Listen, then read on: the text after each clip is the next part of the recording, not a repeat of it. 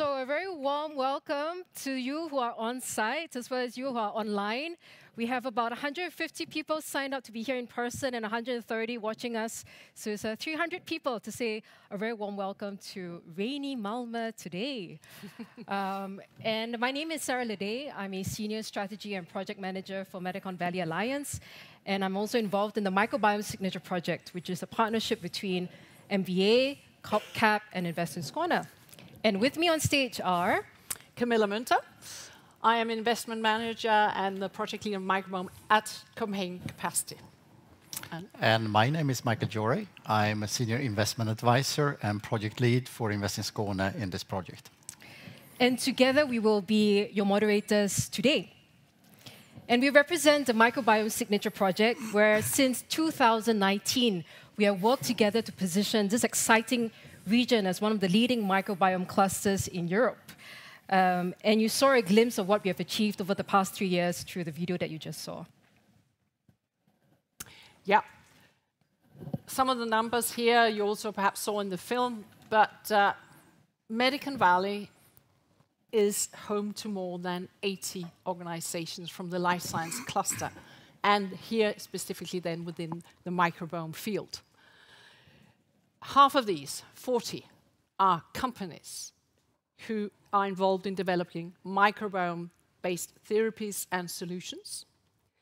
And since year 2000 and up to 2021, more than 1,600 microbiome-related publications have come out of this fast-growing microbiome cluster.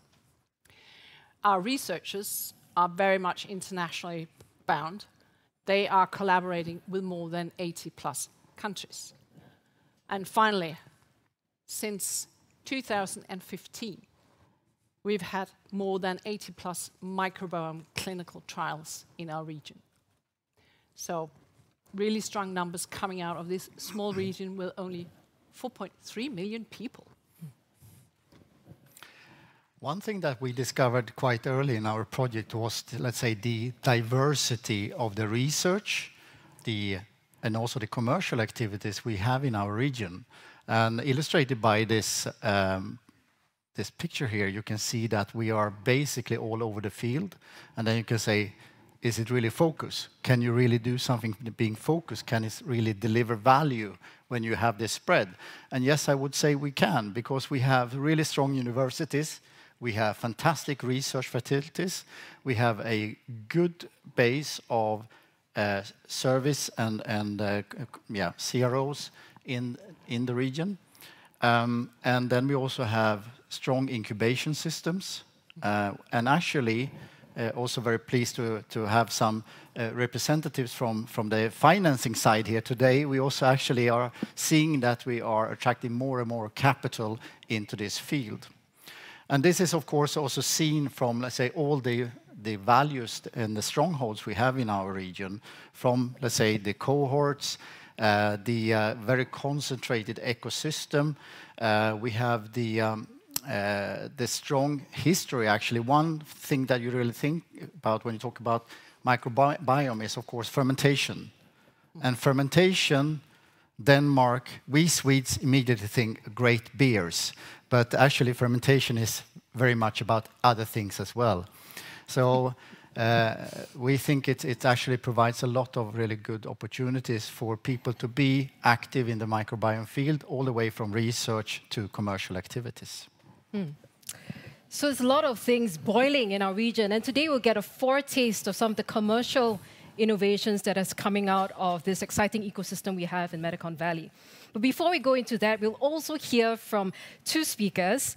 One on how a US-based investor views Medicon Valley when it comes to investment opportunities in the microbiome. And the second on how a locally grown startup has made waves globally in the microbiome scene. And of course, this will be followed by 9 pitches across 3 sessions before we decide on who our top pitching companies will be by the end of the day. And what will our winners stand to win, Michael? Yes, even this is a pitching session where, of course, it's very important for you companies, I should be looking there, to have fun, to share your competence, to learn new things, and also try to take the opportunity to mingle and network with others, because that could really realize your dreams and your passion that you're sitting there waiting to really share with the rest of the world. And the prizes today will actually be 3 partnering tickets and pitching sessions at next year's Nordic Life Science Days that will be held in Copenhagen end of November. So it would be a fantastic opportunity to show the rest of the world how far your company has gone for another year. And from our honorable jury, we have also been told that some of them will actually offer you individual coaching and feedback sessions after this pitching day. And on that note, talking about the jury, we are so pleased to have such a strong and international jury with us here today. So here, sitting on the front row, we have Claus Andersen from Sunstone Life Science Ventures, general partner there. Sunstone Life Science Ventures is an independent European venture capital investment firm based in Copenhagen. Next is Adriana Thomas-Oel. Adriana is a business development and strategic partnership manager from Eurocare, a French investment company supporting Europe, UK, and Israeli synthetic biologists and microbiome experts in launching ambitious and impactful startups. And you, when not traveling, you are based in Lyon, in France. Next, we have Denise Kelly with us. Denise is investment advisor from Seventure Partners, and you're a specialist in human microbiome field. And when you're not traveling, you are based in Aberdeen, Scotland. Next in the row, we have Johan Christensson, a local one, almost, based in Stockholm. But Johan is partner at HealthCap, a European venture capital firm investing exclusively and globally in life sciences. And last but not least, we have Michel Debar. Michel is executive director at MSD. He is a business development licensing professional with experience in all steps of business transactions within the global pharmaceutical, biotechnology, and diagnostic industries. And you are based in London. Give them a big hand of applause.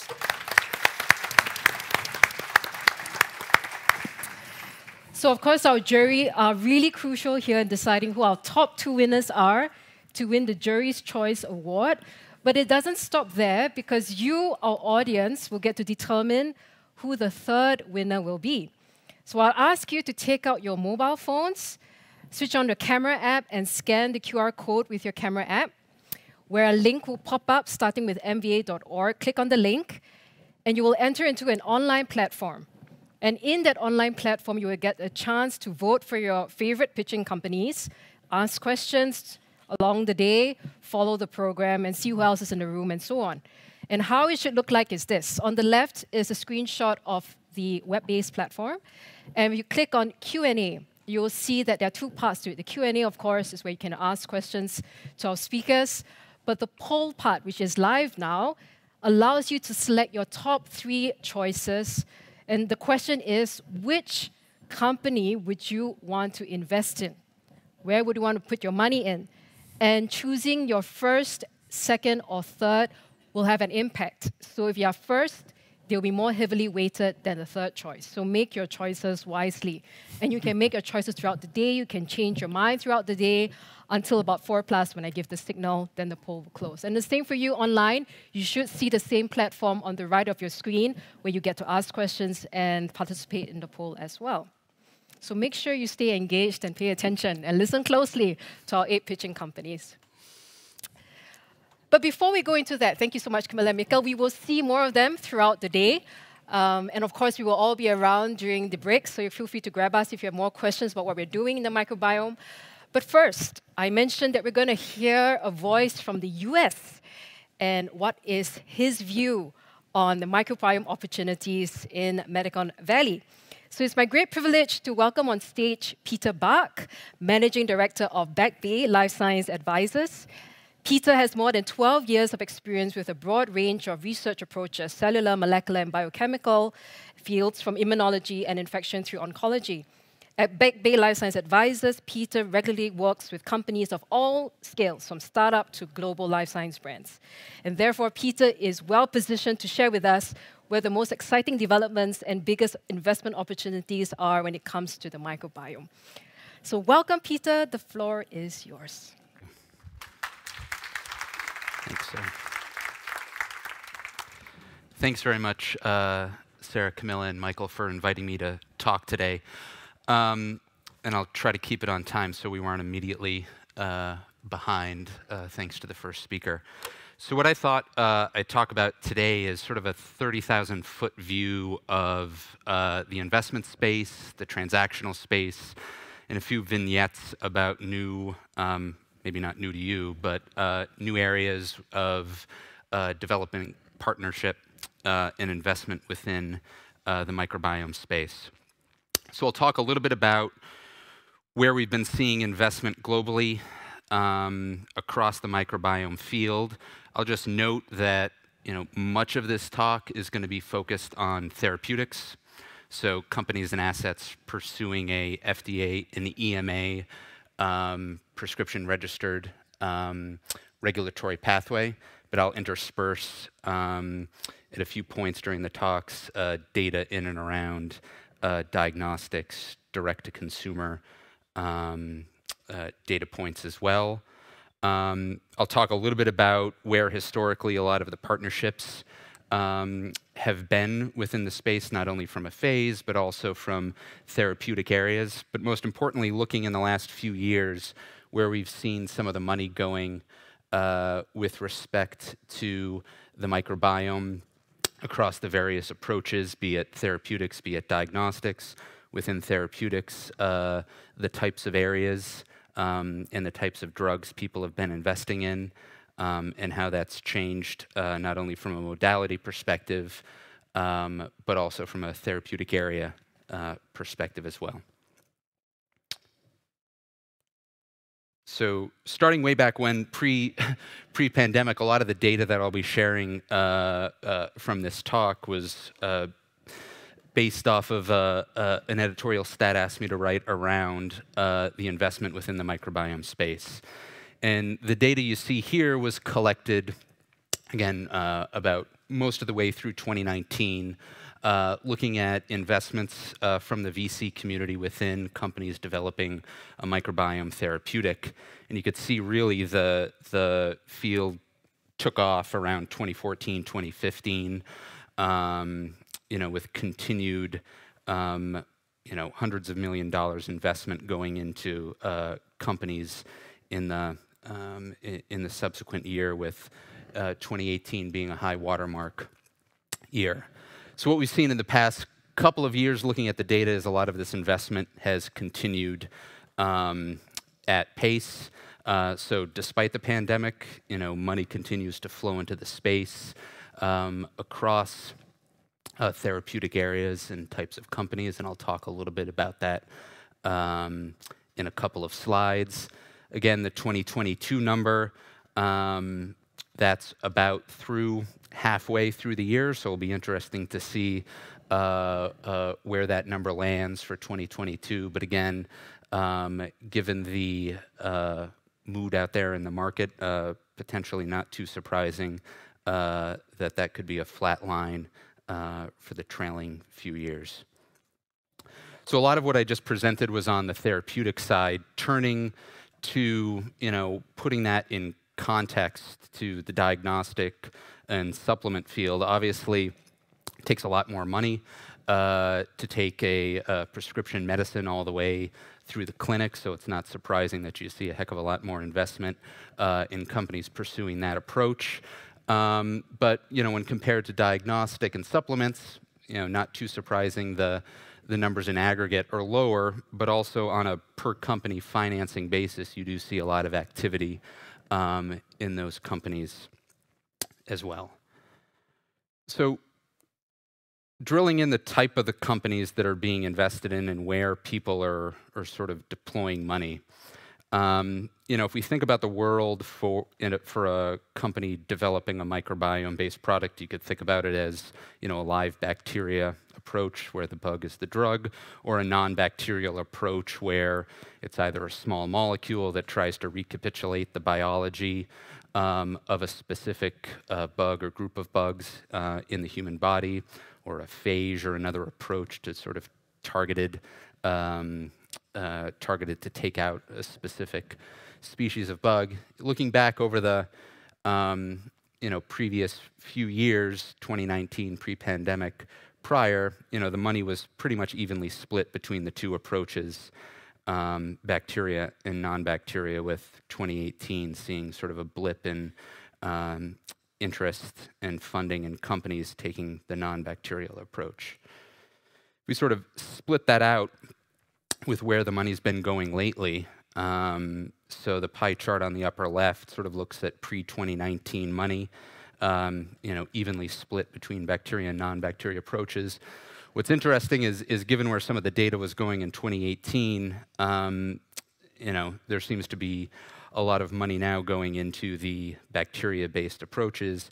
And then if you sort of drill in to, you can divide the world in any number of different ways for bacterial-based approaches, but thinking about it, in these four categories, either donor-derived approaches like FMT, engineered bacteria, which we'll be hearing about in a couple minutes from Eric, and either monoculture or multi-species consortia approaches, early on, and not surprisingly, you saw a lot of investment in single strain approaches, which now seems to be moving towards more complex consortia-based approaches.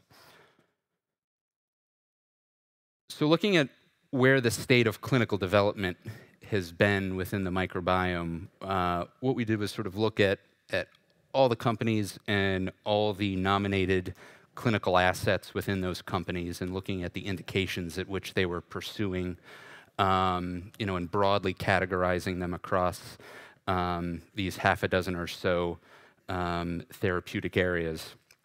Not surprisingly, given where some of the early data within the microbiome was generated in the clinic, not too surprising that many of the early development was and has been within the gastrointestinal and GI spaces, as well as those targeting infectious disease, the largest indication of which being, C. diff. But obviously, given the breadth of the microbiome's impact on disease pathology, a lot of interest in other spaces as well, from oncology all the way down to rare diseases and metabolic diseases. And to a greater or lesser extent, a lot of that has borne out. So if we sort of look at the companies that have undergone a private financing raise of over about $1 to $2 million, and look at where their lead asset was positioned and which indication they were going after, historically, the vast majority of those have been going after GI and infectious disease indications. If we look in the past couple of years, a lot of that now has shifted to some extent. Certainly, there's a continued interest in GI and infectious disease, but an increasing diversity of investment across the space, well beyond sort of the traditional gut and infectious disease-based approaches. And I'll be talking about a couple of those areas in a few slides where we've been seeing a lot of partner interest and a lot of companies coming to us for advice with respect to development, commercialization, partnering, and financing. Not to bring the mood down too much, but just a quick comment about the public markets and the companies that have gone public in the last couple of years. Again, not a lot of those companies have graduated to the public markets. What's interesting, if you look at some of these companies and sort of compare to where they were at their time of their IPO relative to peer groups, they were much more advanced in the clinic relative to a lot of the other IPOs that we were seeing across the biopharma space writ large. A couple of these companies have since had some either clinical or strategic hiccups along the way. But, suffice to say, some of them are still, were able to raise a decent amount of capital during their initial IPO. So if we turn now from the capital markets to where a lot of the activity has been on the transactional space. So we looked at licensing, partnering, collaboration, M&A deals over the past 5 years or so across a broad array of type of agreements, from licensing and partnering of technologies pursuing a traditional therapeutic approach to diagnostic deals, consumer-based partnerships, as well as more early-stage R&D or platform research-based technologies. So as you saw on the previous slide, there's been sort of a continued interest with 20 to 30 deals over the past 5 years in each year. On the left side of this graph, if you look at the therapeutic space, again, not surprisingly, given the state of the field and the relatively nascent nature of many of these companies, a lot of the deals are very early on, most of them licensing and partnering, very few, if any, mergers or M&A deals within the space. If you look and these are the therapeutics on the left. If you look at the right, a lot of the companies also developing either diagnostic approaches, consumer-based technologies as well. A lot of these have been in the realm of licensing and partnering rather than full takeout, suggesting, again, for some of the larger consolidators, they've been slow to jump in with 2 feet into the space, but rather accessing the technology through partnerships. Again, this is a very busy slide, so apologies to those of you in the back who don't have a magnifying glass or binoculars, but just the sense of who's been active in the space. Again, not too surprising for those of you that have been following the field. Some of the larger companies that have publicly stated they have a very concerted interest in the space, from Ferring, Janssen, Takeda, making multiple deals within the space. And then, interestingly enough, a lot of the smaller companies in the space, doing collaborative deals to access complementary technologies that can help facilitate development of their technologies. So, looking at the values of some of the deals within the space, again, 2 things sort of jump out. Not surprisingly, given that this technology is at the forefront of clinical development, a lot of them are highly structured, a lot of them are early, and interestingly, or maybe not interestingly, depending on your perspective, mainly focused on inflammatory GI diseases. Again, a lot of the consolidators with larger balance sheets that you see here have a strong interest in their GI and autoinflammatory franchises. Therefore, a lot of the collaborations you'll see in and around IBD. But a couple interesting names popping up with respect to indications beyond GI, be it fibrosis, respiratory, with the Janssen and Gilead deal. So, casting a net with these deals, sort of where they're focused from a therapeutic area perspective. Obviously, GI and infectious disease, given what we reviewed earlier, one of the more active areas. But wanted to just highlight, as we're beginning to work with not only investment groups to help them qualify their interest in new companies, as well as sort of the flow we're seeing from early stage companies looking to put a fine point on their business plan. Wanted to highlight 2 areas that we've seen a lot of interest in. That's dermatology and women's health. So as many of you may know, there's been a strong association for many years, not only in areas where the bacteria is part of the pathogenesis of the disease, such as acne, but also in areas where it's been implicated in a broader multifactorial disease like atopic dermatitis or psoriasis. So there's been a long association between the microbiome and in dermal diseases. And as I said earlier, historically, a lot of the partnering activity has been relegated to the GI, IBD space. But what jumped out when we were doing this analysis for an investment group was the some of the names popping up that historically haven't had a huge interest in the microbiome, or at least a huge interest stated publicly, such as GSK or Sanofi beginning to get interested in accessing technologies in the microbiome.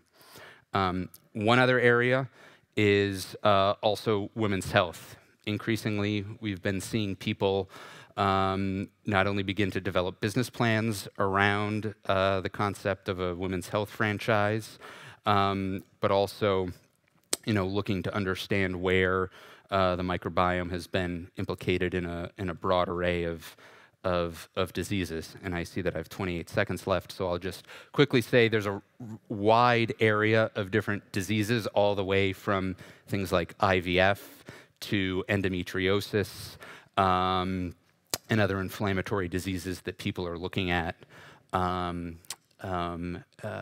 to build a business case around. And it's an area that is, of interest for us for a variety of reasons. But we're starting to see a lot of early stage development and interest in this space. I'll skip the next slide in the interest of time, but just, why Back Bay and someone like us or a US investor is interested in the microbiome broadly, but also, Medicon Valley is, as we're advising clients for what they need to put together for an investable story, all the way from a sound scientific hypothesis, all the way through to, the business plan. I would say, here at the MVA, there's access to all the necessary competencies, all the way from early R&D to self-servingly, the sort of advice and support that a consultancy and a transaction advisor like Back Bay can provide. So I'll end with this shameless ad slide and just thank again the organizers for inviting me, and I'll take any questions as time permits.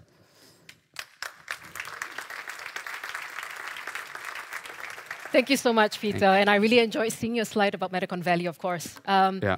And, I was speaking over lunch with some researchers who are here actually to really learn what it means to commercialize their product down the road. What would be your single most important piece of advice to them to start thinking even now before they start entering the industry? Sure. Well, the single piece of advice is to start thinking about it, and I think that goes a long way. And what we find, and this goes just beyond the microbiome, when we're advising clients in Europe and other ex-US geographies that are interested in speaking to a US investor or speaking to a partner with a US footprint, is really understand the US market, right? And it doesn't I know that sounds very self-evident, but if your product is going to be used in the hospitals, right? Understand how products are reimbursed in the hospitals in the United States, which can be very, very different, and sometimes have very strange, the way they're reimbursed can have very strange implications to pricing and market access. And to just, understand that going in, you don't have to have all the answers, if you're looking at a preclinical technology, but have a working understanding of the structures and paradigm under which your technology is going to be used in the markets that you're interested in. And you give a really good overview of what's happening in the space, and of course you touched briefly on Medicon Valley. But when you're meeting these companies, European, US, and Scandinavian countries, do you see something sticking out with Scandinavian companies that make us exceptional in a good way or in a maybe not so good way that we should kind of consider? Yeah, so we work with a lot of Nordic companies. The science is always second to none or bar none or great. You know, and I think you know, there's a very you know, inherent sense of modesty from a lot of the scientific advisors that or scientific founders that we hear from, and that's contrasted certainly with where we sit in Boston, where every researcher rolls out of bed and can raise a $60 million Series A. You know, and I'm not saying that's a good thing or a bad thing, but you know, not only knowing the market, you know, but also having a you know, not selling yourself short as far as the quality of the science or the quality of technology. You know, because as we see it from an investment standpoint, you know, there's a huge arbitrage opportunity given the company's valuations that we see here, you know, and hopefully the exit multiples for an investor should be, you know, equal on the back end if developed properly. So for our 9 pitching companies, take that to heart and put on your thick skin today. We'll be able to stand on your science. But thank you so much, Peter. You'll be around during the break. Oh, yeah. We can catch you for more conversation. Yeah. So let's give Peter one more round of applause. Thank you. Thank you so much.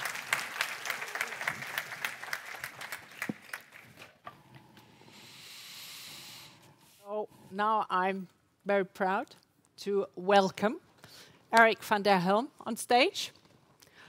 Erik is Vice President and Scientific Affairs, Bioinformatics and Automation at SNPIR Biome. SNPIR Biome focusing on the microbiome modulating using the CRISPR technology. Erik joined SNPIR approximately 5 years ago at the start of the company here in Denmark, or over there in Denmark, sorry. But they also have office in UK and as well as in Boston, US. Erik, you will tell us about the very successful journey and accomplishments of SNPIR, and perhaps some of the few bumps that you might have experienced on the way. Please welcome Erik. Take it away. Thank you very much. Yeah. Thanks for organizing this. Thanks for inviting us to share the story of SNPIR.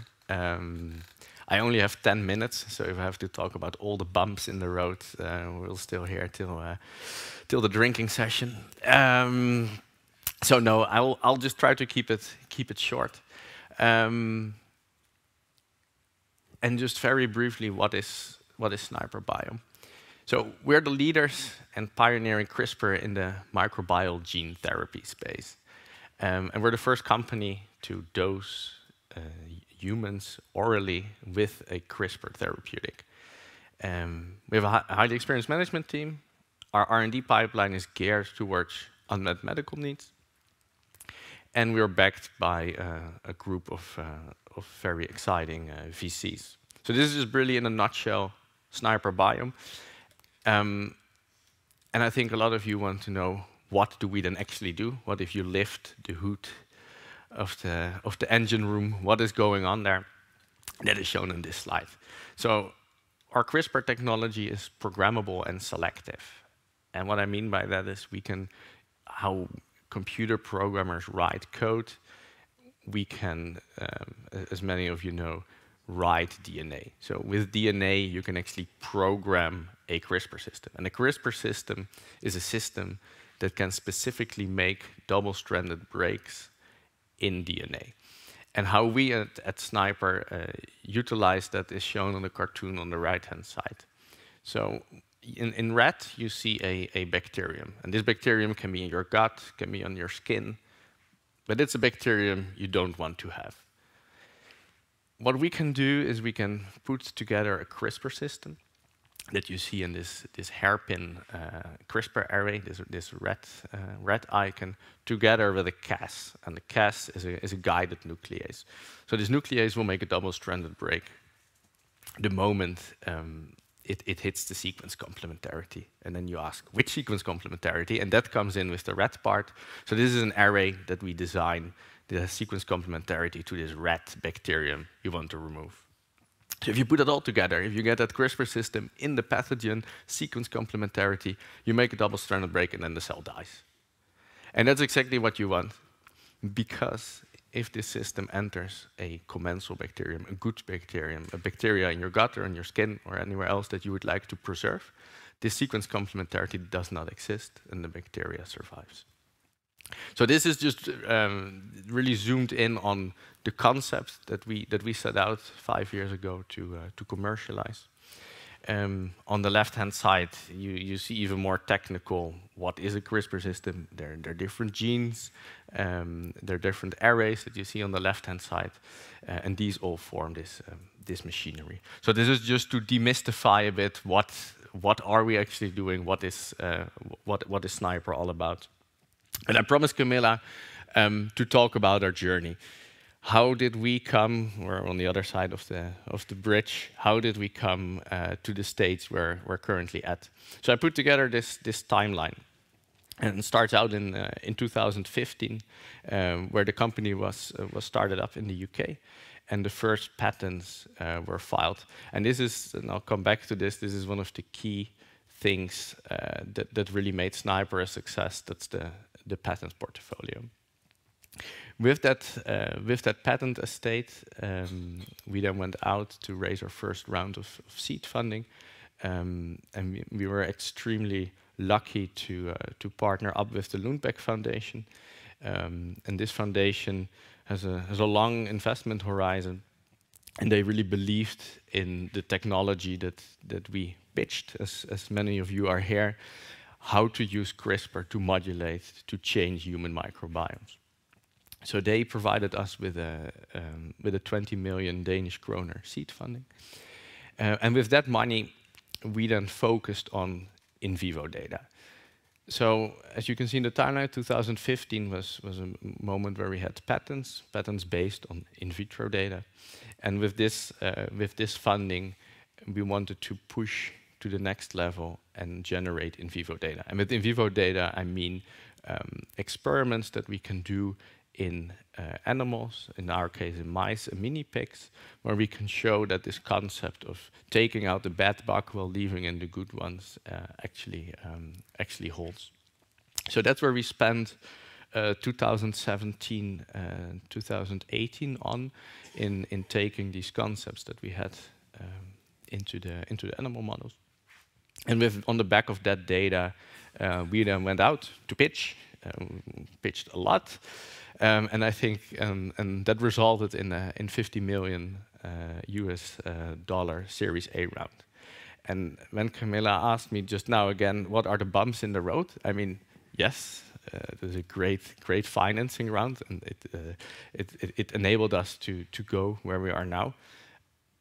But it was not easy. It's not that it happened like this, and there was the syndicate of investors, and there we had the biggest Series A in Scandinavia. I mean, that you can see this from this timeline, that it took us 2 years to generate the data, to make the contacts, to go out.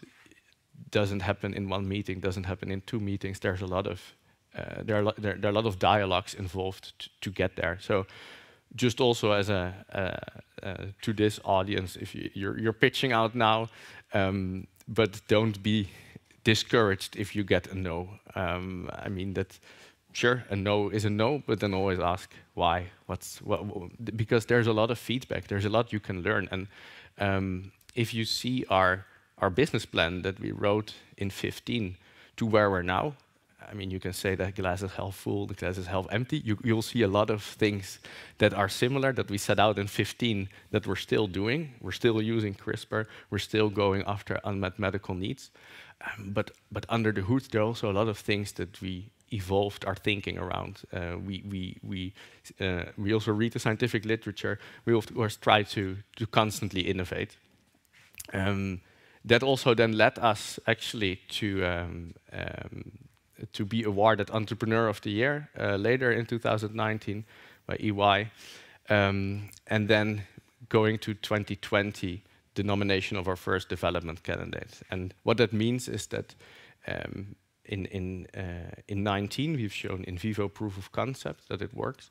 And then in 20, we actually have we had a complete data package that is also convincing enough for the FDA to show that with a CRISPR-armed phage cocktail, you can actually remove these bed bugs in the microbiome of patients. So that was nominated in 2020, and later in the year we also were awarded grant support from CARP-X for SNPIR 001. So that's our lead program. And again there, it's great, $10 million that we can use to actually put this SNPIR 01 into the clinic. But again, that was also a lot of work. I looked back in my mailbox yesterday, and my first conversations with CARP-X started in 2018. So that has also been a process of 2 years to get where we are now.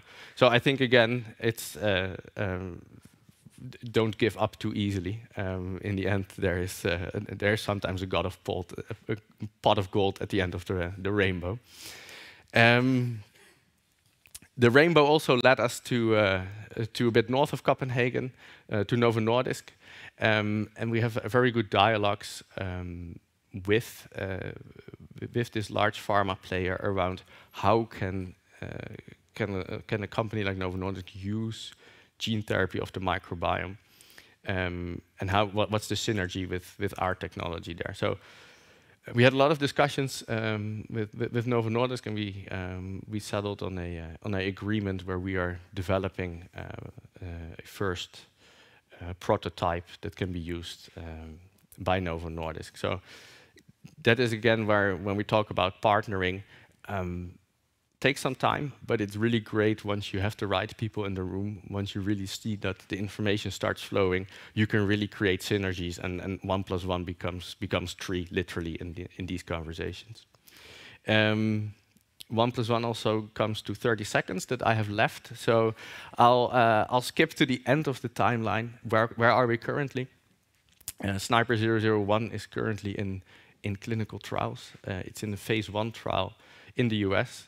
And I haven't mentioned what we're actually doing. We're using a cocktail of CRISPR-armed phages to modulate the microbiome of cancer patients. So these cancer patients are at increased risk of having E. coli translocate from their gut microbiome into their bloodstream. And our proposal is that if you preemptively remove E. coli from the GI tract, then these patients will have a reduction in the occurrence of E. coli jumping from the gut into the bloodstream. Currently, it's done with antibiotics, but these bugs are getting more and more resistant, hence the interest of CARP-X. So our proposition is really to make the life better for these cancer patients. So that's currently ongoing. Data readout will be in the end of the year. So I'm very excited to update you after Christmas on the data that comes out of this. So 4 keys to success, to round it off: groundbreaking technology, protection of technology, teamwork, and great investors to back you up. Thanks a lot. Thank you so much, Eric. What an exciting journey that you've been on. Tough one as well. Yes. But thinking about all the ones sitting here, the startups. If you should give a single most important piece of advice to a microbiome startup going global. Going global. What would that be? Well, I just had, I flashed these 4 on the screen, right? If I have to pick one, I think I would go for IP. And of course, I'm not going to generalize. I'm just going to speak from my experience at SNPIR. Just by the fact that we have such a broad IP portfolio, I didn't show the slides, but we currently have 21 granted patents and 110 pending. That costed a lot of money to do that. Really a lot of money. Yeah. But it's also the key differentiator for us when we go out and speak with different parties. That really sets us apart. So. And that's why I'm not going to generalize. I think you should think about that if that's part of your strategy as a company, as an early stage company. But for us, that worked extremely well to just be very focused and always start with the question, can we protect this? if we go out with this, do we have freedom to operate and build our business around that concept? Excellent. Thank you very much. Thanks. Please give Eric a big round of applause.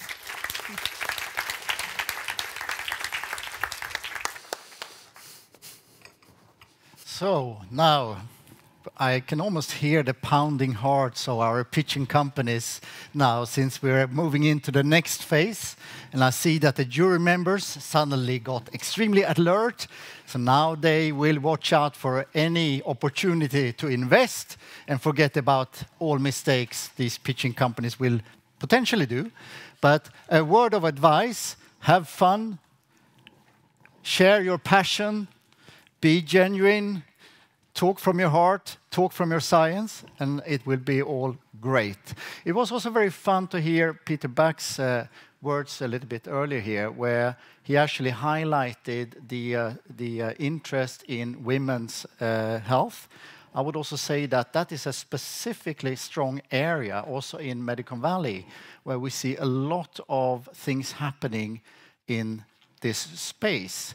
And I'm very pleased to see that one of our giants in the area was just entering the conference room before the pitching started. So I think that will be a fantastic opportunity for the pitches here. So by that, I would like to welcome up Uvisa Health, Ella Harris, the CEO and co-founder. So please, Ella.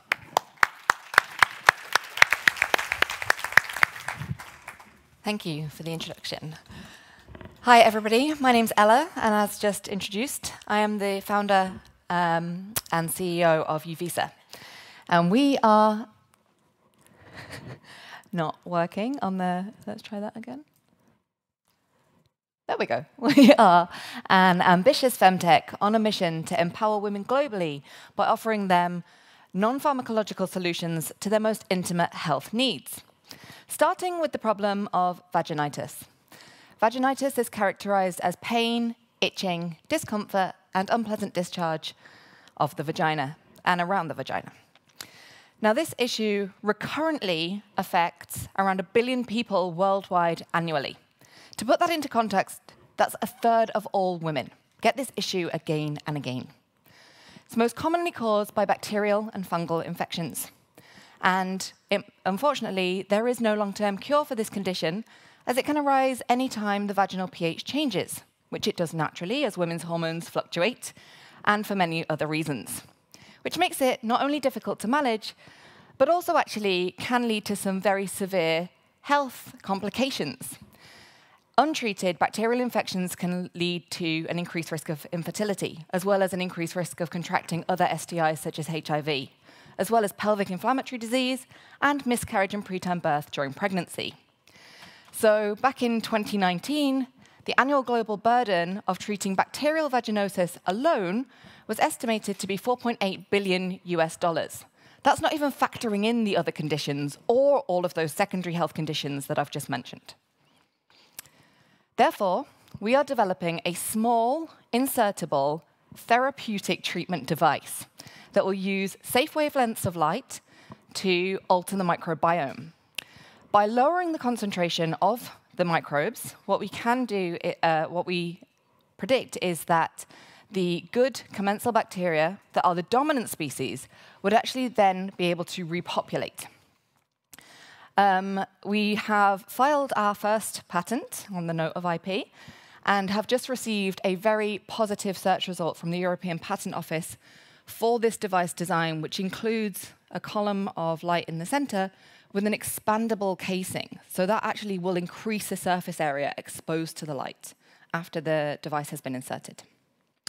And whilst this might seem a bit strange to some, actually the use of light has been used in many contexts already and is already approved for many dermatological applications.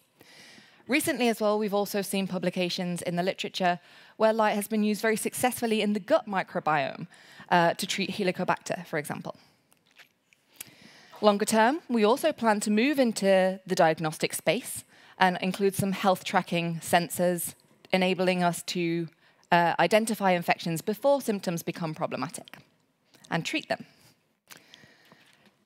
But right now, we're focusing on the MVP, which is the treatment device. And so right now we are most up against over-the-counter antifungals and prescription antibiotics. Antifungals are somewhat effective if you're treating a fungal infection, but 2 out of 3 women purchasing them are actually experiencing a bacterial infection. And for that, really the only treatment available right now is antibiotics. These are often systemic, broad spectrum, and therefore cause a host of horrible side effects.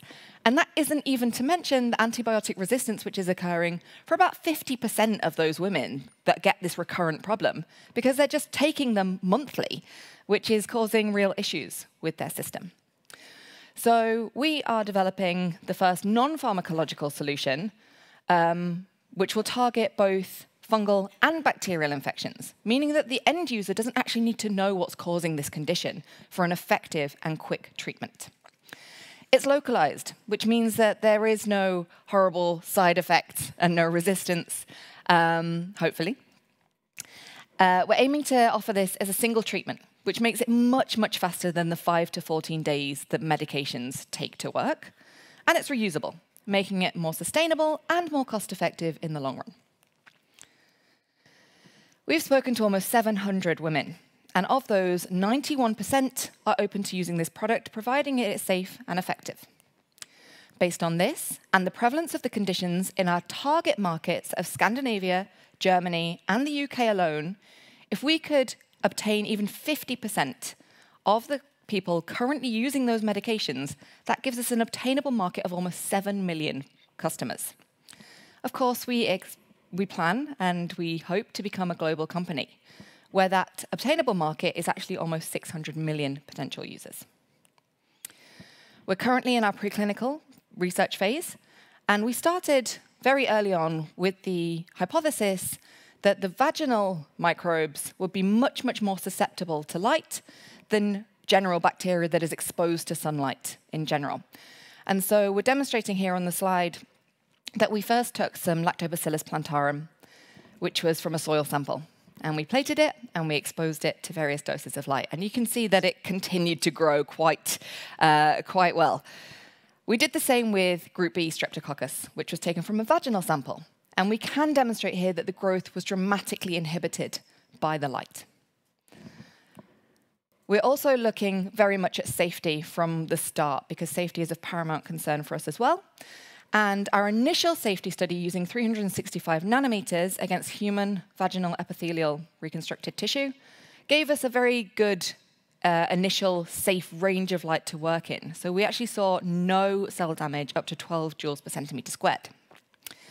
So based on all of this research and some very, very good advisors, we have a planned go-to-market strategy taking us to about 2026. So we're still focusing on preclinical research at the moment, aiming to go into our first pilot study at the start of 2024, and submitting to the notified body by 2025. A shorter timeline than many of you in the traditional therapeutic space, but still quite a long one for the most traditional startups. We plan to have a retail business model where we initially sell to pharmacies and health retailers at a price point of around 200 kroner, Danish kroner, per unit. We know that customers would be happy to pay anywhere between 500 to 800 kroner. So based on this and just a very, very conservative estimate of capturing just 1 to 2% in each of those markets in the first 2 years, it would give us a 2-year revenue of almost 60 million Danish kroner. We're currently 2 co-founders, myself, who have a life science background with about 11 years of commercial business development and product management experience, and have recently completed a master's in technology entrepreneurship, and my co-founder, Gizem, who is a microbiologist with various experience in cell tissue culture and other things. We are supported by some fantastic advisors as well, both in the medical space and the business space, including people from the Statens Serum Institute, photonics professors from DTU, and gynecologists, of course. And we are now looking to talk to investors who would like to take part in our first pre-seed round. Thank you very much.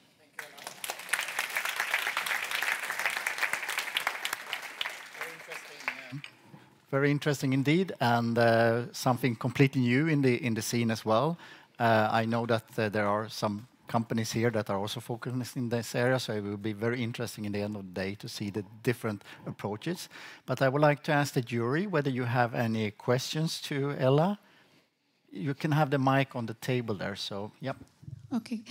Ella, thank you very much. That was a really nice presentation. I wanted just to question you on your clinical or preclinical, I should say, preclinical evidence that this will work. So when you take a bacterium on a Petri dish, you can show resilience to the light or susceptibility, but in situations of bacterial vaginosis, you have very rich mucus layers, biofilms, and they're polymicrobial. So have you any evidence to show that this therapy will target just the bad guys and, importantly, leave bugs like Crispatus viable? Yeah, so the actual idea was based on research conducted between DTU and KU, which was looking at bacteria in a biofilm state. And that showed very promising results that UVA light destroys the bacteria in a biofilm state. And we are actually moving into more microbiome, well, not microbiome, but biofilm studies ourselves in the near-term future as well. And our Chief Scientific Officer is here to discuss that further later if people want to know more details. Thank you. And a question from me as well here. Thank you very much. Nice presentation. So, considering safety with these devices, apparently the patient can self-administer light. Long-term use, UV effects. I noticed that you are in the UV domain of radiation, cancerous.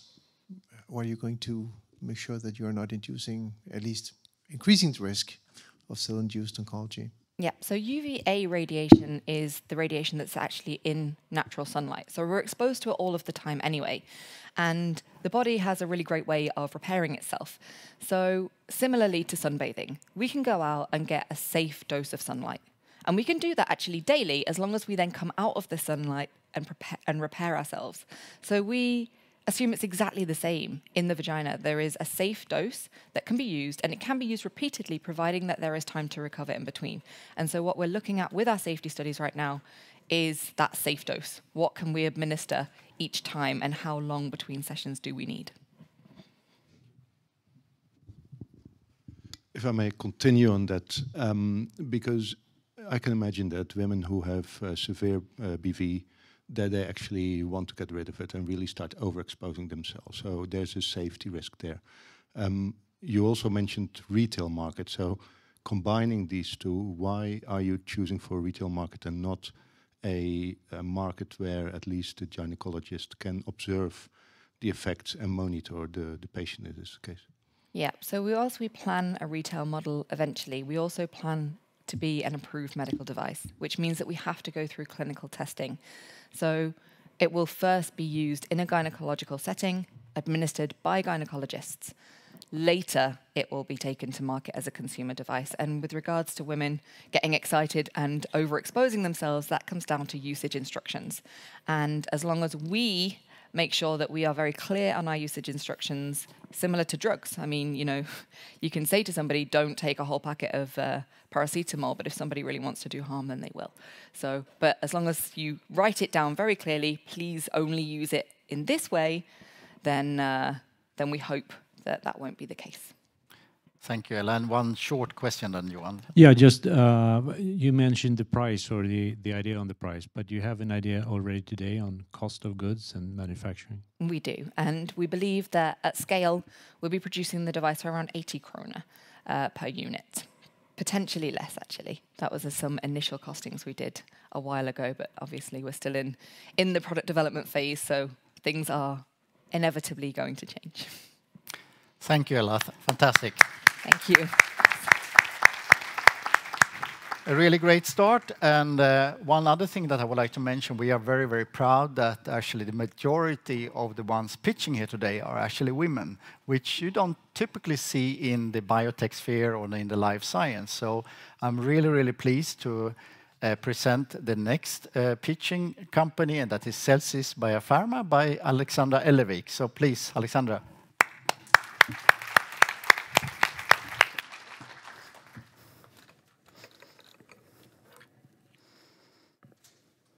Is this the... Yeah. So, stress, inadequate diets, and sedentary lifestyle, all these factors disables or disrupts the equilibrium in the microbiome. And if this proceeds for a long time, it can also actually transform into chronic conditions.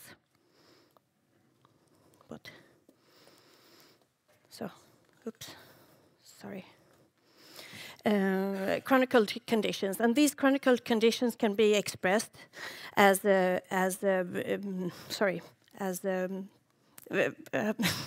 diseases such as overweight, obesity, prediabetes, diabetes type 2, for example, and in worst case scenario, colon cancer.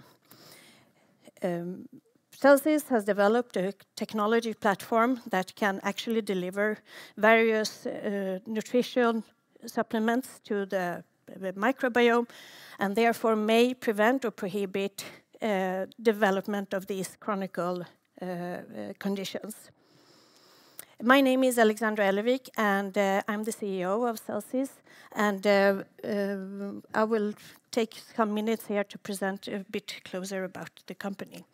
So the team behind the company is, it's founded 2020, and Olof Sterner was one of the initiatives of the project. He's not pictured here on the slide, together with Margareta Nyman, who's a professor at the Nutritional Food Engineering department at the engineering faculty at Lund University, together with Martin Johansson, who is associate professor with 20 years of experience in life science and our CMC expert. And then we have Kristin Wistrand, who is LU Holdings representative in our board, and she has vast experience in building up these small life science companies. And also this summer, we have great pleasure to have Hanna Sjöström included in our board, and she has a vast experience in marketing and launching different kind of products for multinational companies, such as Coca-Cola and L'Oreal. And we also have Gun-Britt Fransson in our board. She's been CEO at Probi and many years working at sea level at Orkla, which is a big, huge food producer company here in Scandinavia. And myself, I've been in the project management. I'm expert in project management, business development, and marketing. And during my time in Rovac, which is a traded company, pharmaceutical company, I've been involved in the investor relation and communication. So, what is the challenge? The challenge is to deliver the products to the microbiome in the colon, because it's a nasty and quite challenging environment in the GI tract. So, for example, it has to pass the stomach with pH 1, and then it has to go through the small intestine, which is coated with enzymes, and the enzymes' only feature is to break everything down into small bits and pieces until it reaches the colon and the mode of action. But Selcis has developed a technology platform that enables a slow and targeted release of various nutritional supplements, which we can provide the microbiome in the colon. And we have emphasized our research on the nutritional supplements called short-chain fatty acids, and specifically on the butyrate. And why do we focus on butyrates? It is naturally produced in the microbiome when it's fermenting undigestible fibers that we are eating, and then using this butyrate as one of the major energy sources. It is also very important building block in the colonocytes that keeps the gut wall intact from the outside. And also it has anti-inflammatory effects and promotes the innate immune system in the gut. So Selcis has performed preclinical trials and got a proof of concept.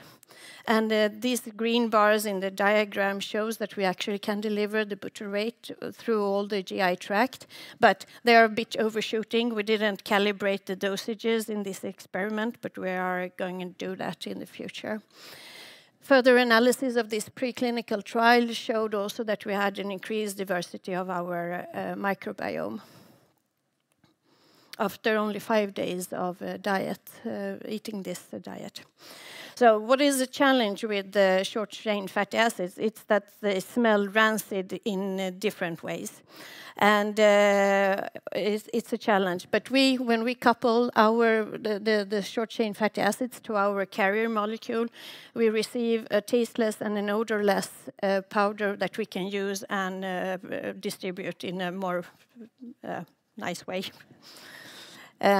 If we look at the microbiome market, the total microbiome market, it's estimated to reach just above $100 billion by 2024, and with a growth rate of 8.5%. And we estimate that we could have a potential take of the market about approximately 10% of it by reaching out to big food producers, which is our business-to-business model then. And the plan is to, these food producers are actually committed to produce more healthy foods for their consumers, and not only by cutting down sugar contents, for example, but they're also looking for more health beneficiary values to add into their products, such as immunostrengthening features. And we are now looking for an investment for 250,000 euros, almost 60 million, as Peter mentioned.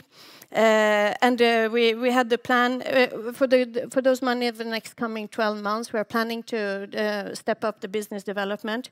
We are also planning of doing a pilot batch upscale to see what challenges are awaiting us when we are stepping up the production. And we're also doing some verification studies on our product, including toxicology studies. And then the investment round is expected to be mid next year. So we raise money for a clinical trial in healthy subjects, so we can see if have a proof of concept in humans. And then we see a potential exit opportunity after the clinical trial after that. And then this is a quite quick summary of it. We know there is a great health need of it, because we know that the majority of the world has adopted the Western lifestyle, and that's not a good thing with all the lifestyle diseases carrying on. High customer demand. We know also that these food producers are scouting around and trying to find healthy additives to put in their foods. And we also know that we have an attractive business model, because it's quite easy to scale up the platform.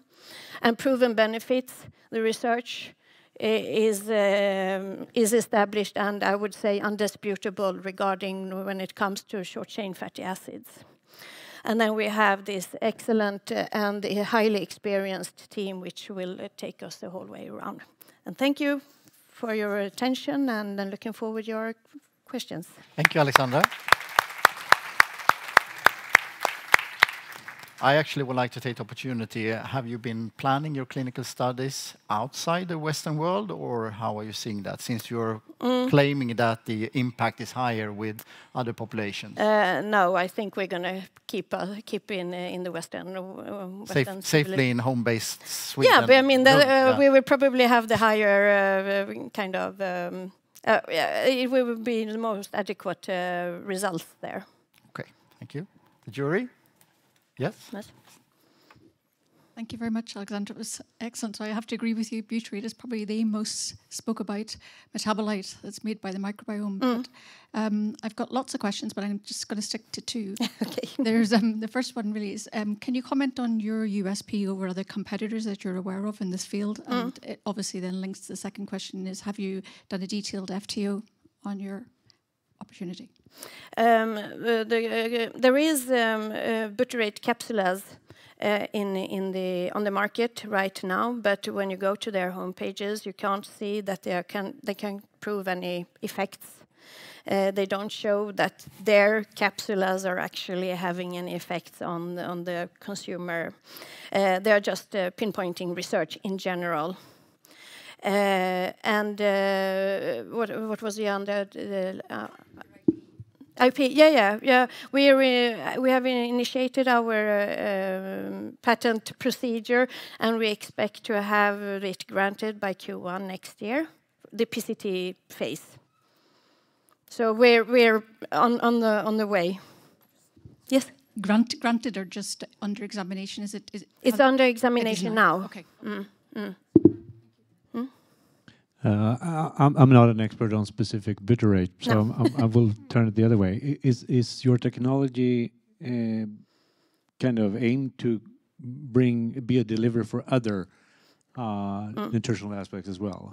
So butyrate is your first product, and then you can get the technology. Our preclinical tests were done on the majority of the short-chain fatty acids, where butyrate is one of them.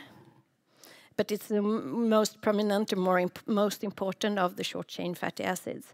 So we have checked all the other short-chain fatty acids as well and seen results on that. We haven't at this moment kind of looked on other kind of nutritional supplements, not at this stage. Thank you, Alexander. I think we'll break there, and we have received some questions online as well. So it's actually just a quick one, yes or no. Is your technology a micro-encapsulation technology? No. No. So that's a good answer. Yeah. So if the person raising this question would like to find out more, please use our question and answer session. But now it's really time to greet yet another female entrepreneur and researcher, Gut Imbalance, and Chloe Laurison. Please welcome.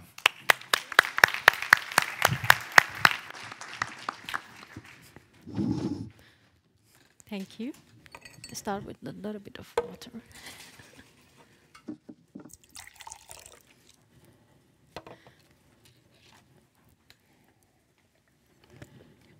So my name is Chloe Laurison, and I have a PhD in microbiology, and I am CEO and founder of the company One Health Gut Imbalance since 2018. So I am here to tell you about our fantastic finding that can revolutionary chronic diseases. So we have 3 patented products. We have a patented fecal microbiota transplantation in capsule form and in anemia form that can be handled by patient themselves at their home. And we also have a patented apparatus that can produce these products at the hospital. So the goal is that place this apparatus at the hospital so the hospitals can produce their own capsules much more cheaper and effectively and improve the quality of life of the patients. Oops.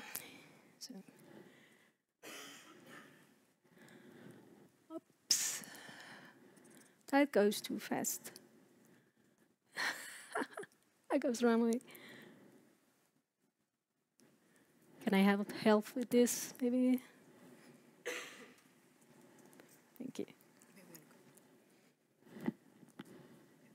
How does that work? Press the green button. Okay, that's nice. So the problem is there's no cure for irritable bowel syndrome, inflammatory bowel disease, or patient infected with antibiotic resistance bacteria such as Clostridium difficile. Annually, 858,000 people are suffering from these diseases and visiting the hospitals in Denmark. So we have patented fecal microbiota transplantation in capsule form and in anemia form that can be handled by patients themselves at their home. And we also have an apparatus that can produce these products that can be placed in the hospital so the hospitals can produce them themselves much cheaper and effectively and also without any side effects that we have been proving with our product. So our product have been actually used at Hvidovre Hospital since 2020, and we have shown 80% healing effect. So there's a paper on the way that actually includes 80 patients that have been cured. We showed 80% healing effect with this product with only one person. So a patient gets one person and go home and feeling well. Our competitions are Open Biome, which have been existing since 2013. So for one person, capsules, €2,050. And they require 2 persons to achieve 80% healing effect.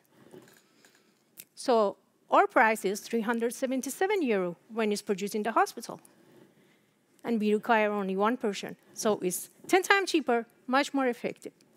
The regulatory, we use Tissue Act in the hospital. That's what we have been using all the time, since 2020 also. But the apparatus need be approved by FDA. So that's the feature.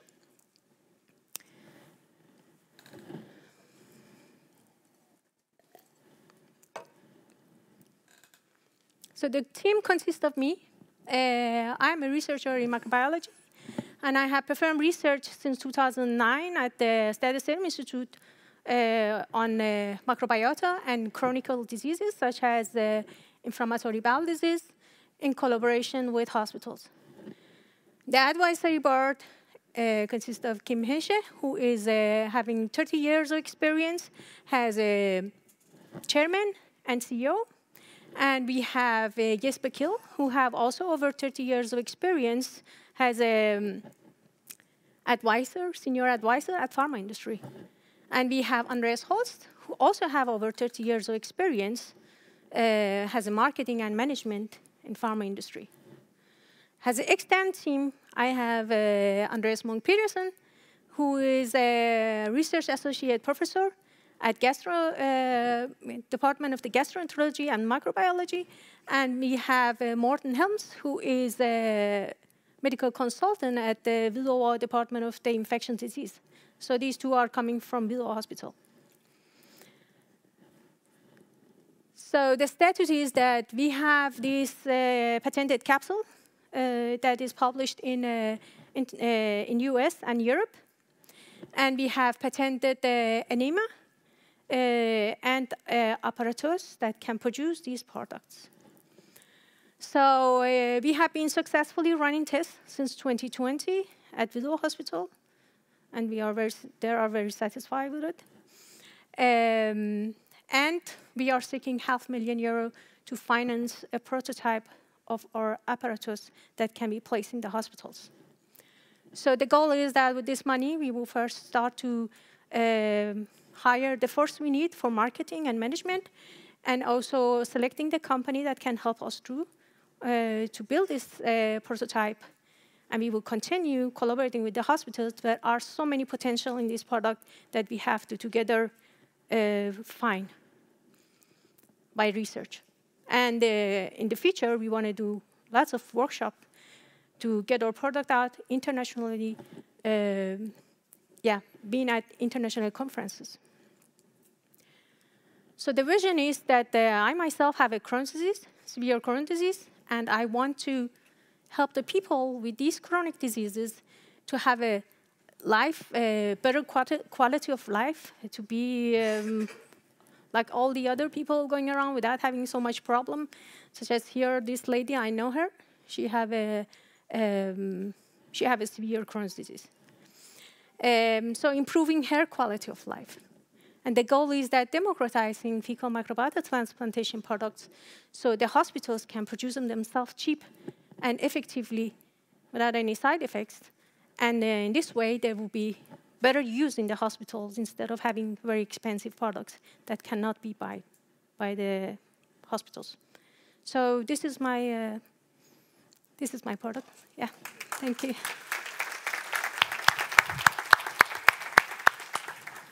I will let, especially I think Michelle in there, disrupting big pharma sounded something that you would like to respond to.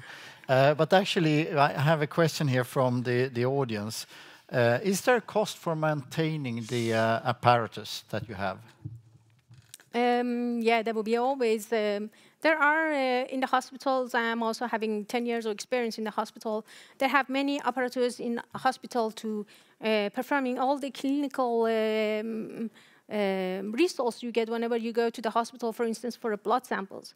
So they're used to have these apparatus that that analyzing samples and so on. They know how to deal with it. That's we call it in Denmark bioanalytical. That's medical lab technicians that know how to deal with this kind of apparatus. I think the question alludes to whether you see an after-sales market also for this specific. Also that, because I see now we had a conference 2 weeks ago where we could see that whole Europe using fecal microbiota transplantation to research and also healing patients with antibiotic resistance bacteria.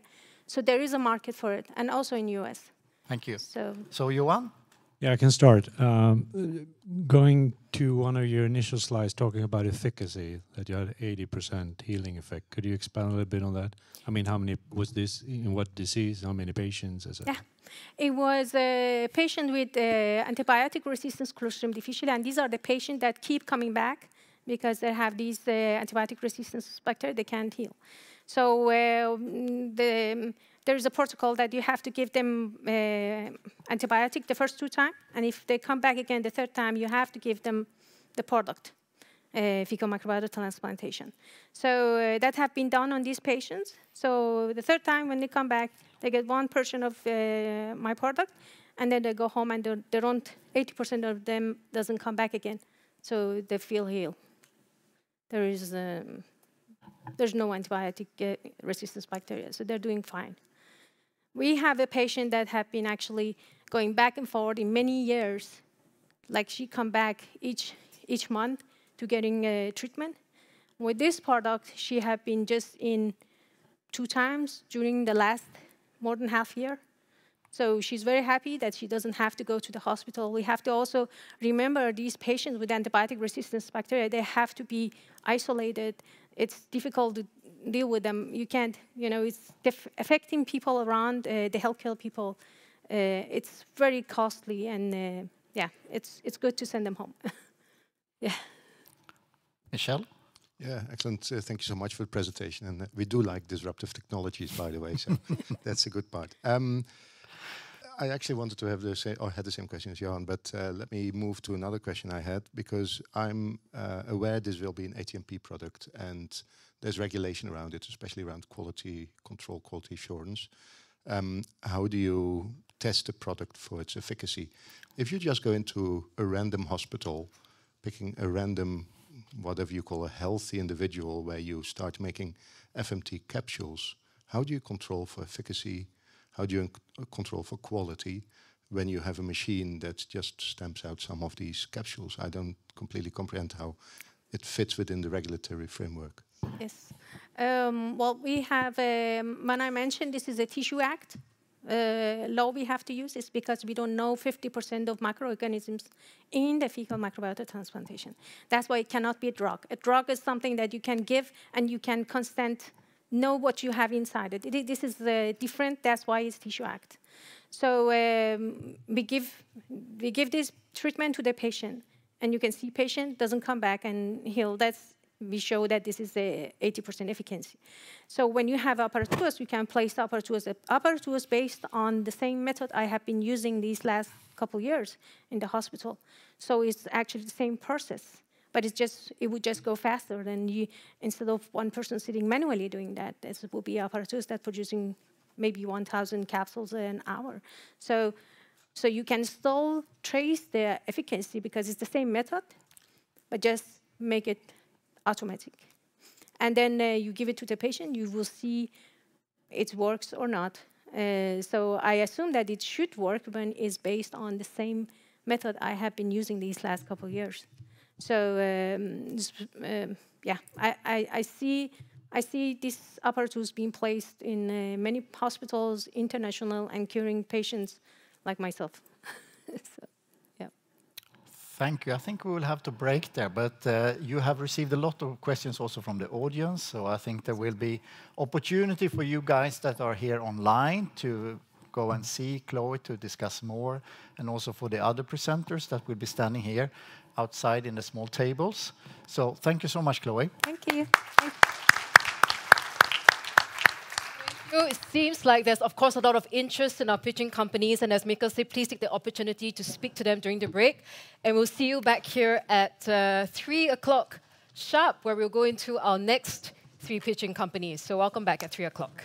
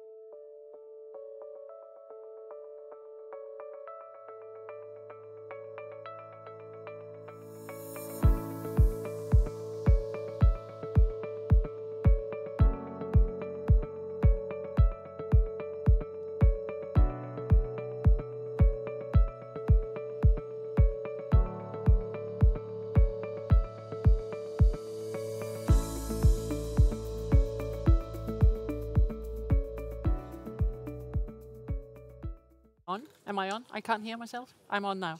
Can you hear me? Yes, I can hear myself. Thank you. Hi, everyone, and welcome back to the next group of pitches. We just get the last ones to sit down.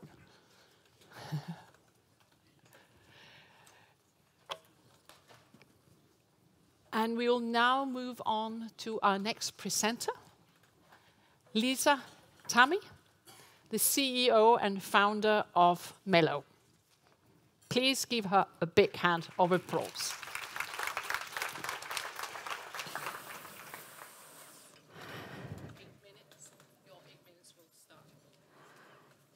Okay, so good afternoon. I started Mello about 3 years ago to develop a functional food solution for elderly people with malnutrition-based sarcopenia dysphagia. We wanted to enhance these solutions by adding probiotics or bioactives, but we're just simply unable to do this purely because we could not find a delivery system. And this is where we pivoted to what we're doing now. So we are Mello, and we are trying to be the market leader in the delivery of unstable and sensitive actives by creating a microencapsulation technology platform. So we have a strong team based at the Bioinnovation Institute in Copenhagen. Well, my name is Lisa Tammy. I'm the founder and CEO, as you heard before. I have a commercial background, and I have experience in business development and project management.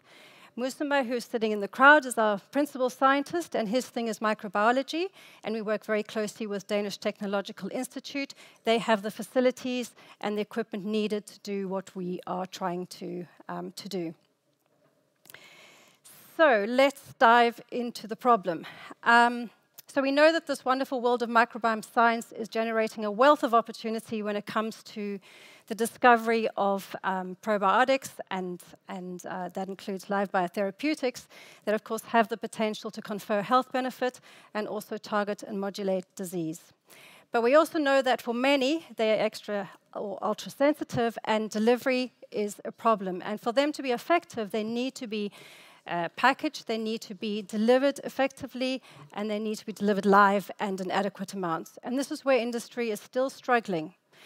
So when you look at this sort of value system, packaging and delivery is still very much an unsolved problem. And there are 4 key issues. One is stability within an application, so within a food, for example, or a liquid. The second is maintaining the integrity of the active as it travels down the gastrointestinal tract. The third is, of course, delivery and controlled release. And then fourth is also actually heat. This is what we're told by industry, is that heat tolerance is an issue for them. So these are the 4 sort of main problems that we are aware of in terms of speaking to industry and really understanding their pain points. This, of course, limits product development. And we now are looking, we have come up with a solution, and we know that this solution has to be all-encompassing. It needs to take the 4 main pain points into account, and we need to develop something that actually solves all of them in one technology, because right now that is not possible. So our microencapsulation technology, we have developed the first true core shell particle using a lipid-based combination. And these lipids are very important because this gives us the characteristics we need to be able to create a robust moisture barrier and also increase stability. The second thing is that we've developed the first water-free process. So right now, the way microencapsulation is done is using generally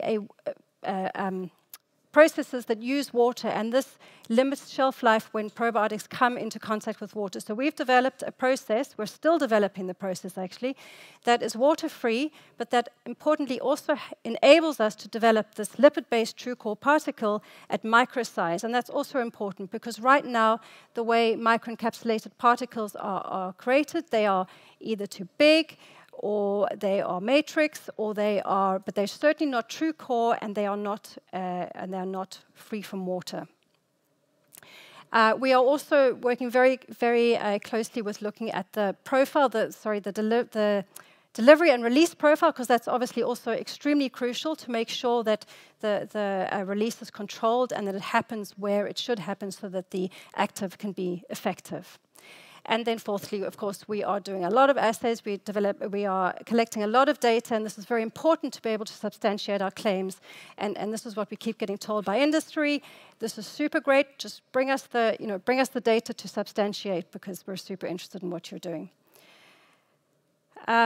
Once we have this technology, once we have this technique, the idea is to then start customizing it across different probiotics and also bioactives, so that we really do build a platform of different technologies that are suitable for sensitive and unstable actives.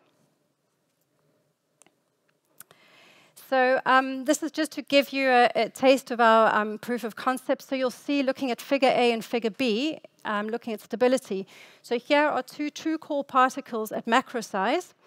Both were created the same and both look the same. But after a week, you'll see figure A, so the red color is indicative of probiotics. You'll see the probiotics are starting to migrate through, and the macro particle is decreasing in size, which means that it's just not stable.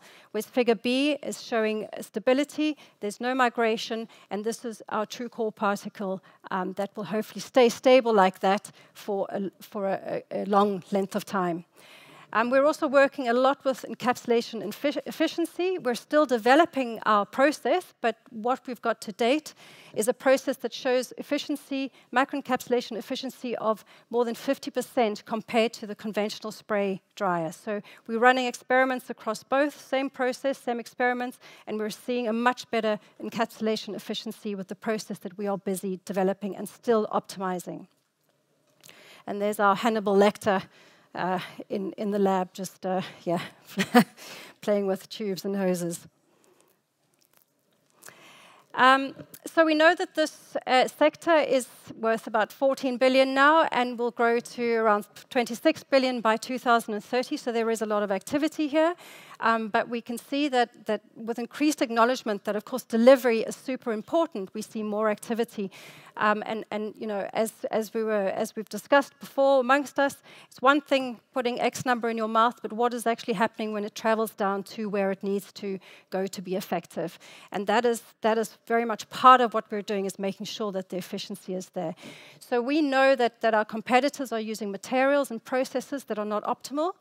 And we know that if we can create something, well, this is our sort of holy grail. This is what we're attempting to do, and anticipate that we will be able to develop a true core particle that is stable for 12 months plus, that can go into a liquid environment, and depending on the sensitivity of the active, lose only 1 log over those 12 months.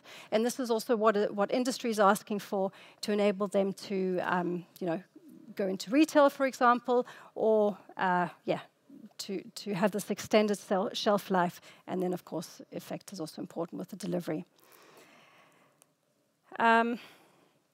So we're engaging with a lot of different companies. This is just an idea of who we're engaging with. And in fact, just thinking back to the slide before, Probiotical, for example, an Italian company, they have created something lipid-based, but they've been very unsuccessful, and they've now approached us. So we actually approached them thinking they were competitors, and now we're talking about doing co-development together, because they see microencapsulation as a way of differentiating themselves amongst their competitors. So we are looking to work with them, and actually all these companies are very actively engaging with us, because they're super interested in our solution, because there is just no solution in the market today, especially when it comes to extra sensitive actives. So, and the other thing is that they all want to have the capability in-house. So we're looking at doing a technology licensing deal. So on that note, we're about to file for our first concept patent that will go in actually next week. And following that, we'll file for a patent for our process. And then we have another concept that we're working on. We're starting to do some discovery work on, which we will look to, and we'll look to file that sometime in the new year. So we are very conscientious in protecting our... you need to finish off. Oh, you have had more than 8 minutes. Oh dear, so okay, please, Last slide, please. Last slide. So basically, we're looking to engage with anybody who can help our company grow, expand, and be successful. We're super early still, so there is so much opportunity. We've just submitted our application for the next round of Bioinnovation Institute. Hopefully we get there, and thank you very much. I have to end. Thank you very much. Big round of applause. I don't know, perhaps there's one or two questions from the jury. Yeah? Lars? Sure. Could you tell us how you want to exemplify your platform? What is the first application? What is the first API or drug composition you want to use as a demonstrator of your platform? Yes, sorry, and I wasn't very clear there. So we're starting with probiotic microencapsulation for food and drink, because purely from a regulatory point of view, it's a shorter route to market. So we're developing, and from a regulation point of view, so long as it's not novel food, we can then go to CMOs, for example, and they can then use our technology, and then together with the ingredient provider, do the final regulatory part. Once we start working with more therapeutics, so live biotherapeutics, for example, and Bacthera, we're talking a lot with them. We know then that's a different case when it comes to regulation. But first, food and drink. Okay, is there any other one? Yeah, okay, quick one, yes? I just wanted to ask you about how the process, it looks like it's a prototype. Have you thought about how it's going to scale? Can you comment on that? Sorry, how to scale grow the process? Yes, so we're still developing the actual process, and once we've got that developed, we will then look at how we can. But we'll first have a lab scale, and yes, that is still work in process.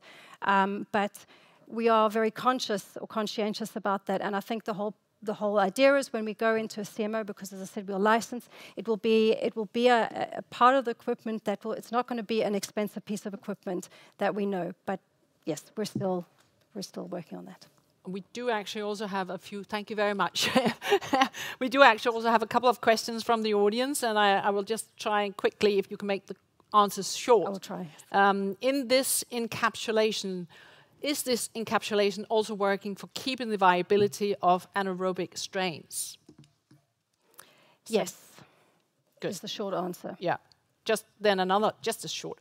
Lipids are absorbed in the small intestine. How do you ensure colonic delivery? Well, one step at a time. So right now we're developing this technique, and we are focused on a delivery profile. And once we have that, we will then look to, because we're fully aware that we need to develop different profiles, and we will then look to develop to deliver in wherever the other delivery area needs to be. Okay, thank you very much. I think we need to cut it there. There will be another break, so if the audience, the ones asking the questions are here, they can do it in the breaks there. So please give Tammy a big round of applause. Thank you so much. The next presenter that I'm very pleased to welcome on stage is Søren Mølsvang, the CEO and founder of MycoBiotix. That's correct. Yeah. You may stand wherever you are. The control is there. Oh, fantastic. Well, thank you for the opportunity to visit and talk about our new company today. And please consider this an appetizer. Due to the time, I can't go into a lot of details, but it's a delight to be here to interact and network with all of you. So MycoBiotix, I co-founded earlier this year. It's based on 2 academic technologies. One we licensed from the University of Copenhagen and Oslo. The other one is licensed from Berkeley and the University of New Mexico in the United States. These are both targeting the gut microbiome and some of the indications associated or diseases associated with dysfunction in the gut microbiome. We're here today because we're starting to look for capital. We're looking to raise 3 million euros, and be happy to talk to anybody about that. But first, let me tell you a little bit more about our company. So the founding management team is a group of seasoned entrepreneurs. We also have 2 scientific co-founders. We have Benjamin, who's a professor and one of the inventors here in the audience today. And Britt Koskela is a professor at UC Berkeley, and she's also on our management team. In addition to that, we have competencies in pharmaceutical development, business development, capital formation, intellectual property development, and protection. So the problem we're trying to address, or the opportunity we want to dive into, is ulcerative colitis and IBS. And I have a suspicion that many of you in the audience will know more about this than I do. I just want to point out that there's still tremendous unmet medical needs there. Ulcerative colitis, for instance, there are steroids, anti-inflammatories, immune-modulating biologics you can use, and despite all of these options, recent surveys showed that 2/3 of the patients asked about it still feel that the ulcerative colitis control them and not them managing their disease. All of that to say that there's a significant unmet medical need. And similarly in IBS, which is another one of these Western diet and lifestyle diseases, very prevalent in Western Europe and North America. We have probiotics, antibiotics, supplements, you name it, and still less than 1/3 of patients feel that they are adequately managed for their symptoms. So I think here is another example of a great unmet medical need. And we are aware that there are other products in development, but I won't have time to get into that today. So how are we trying to address these problems or the opportunity created by the unmet medical needs? So the first technology is MCB2. This is a technology that we have licensed from 2 Scandinavian universities. This consists of, or is based on a pretty cool bacteria. It's Methylcoccus capsulatus bath, and I'll call it MCB from here on out. It's a bacteria that can be fermented on methane only, methane as a sole carbon source.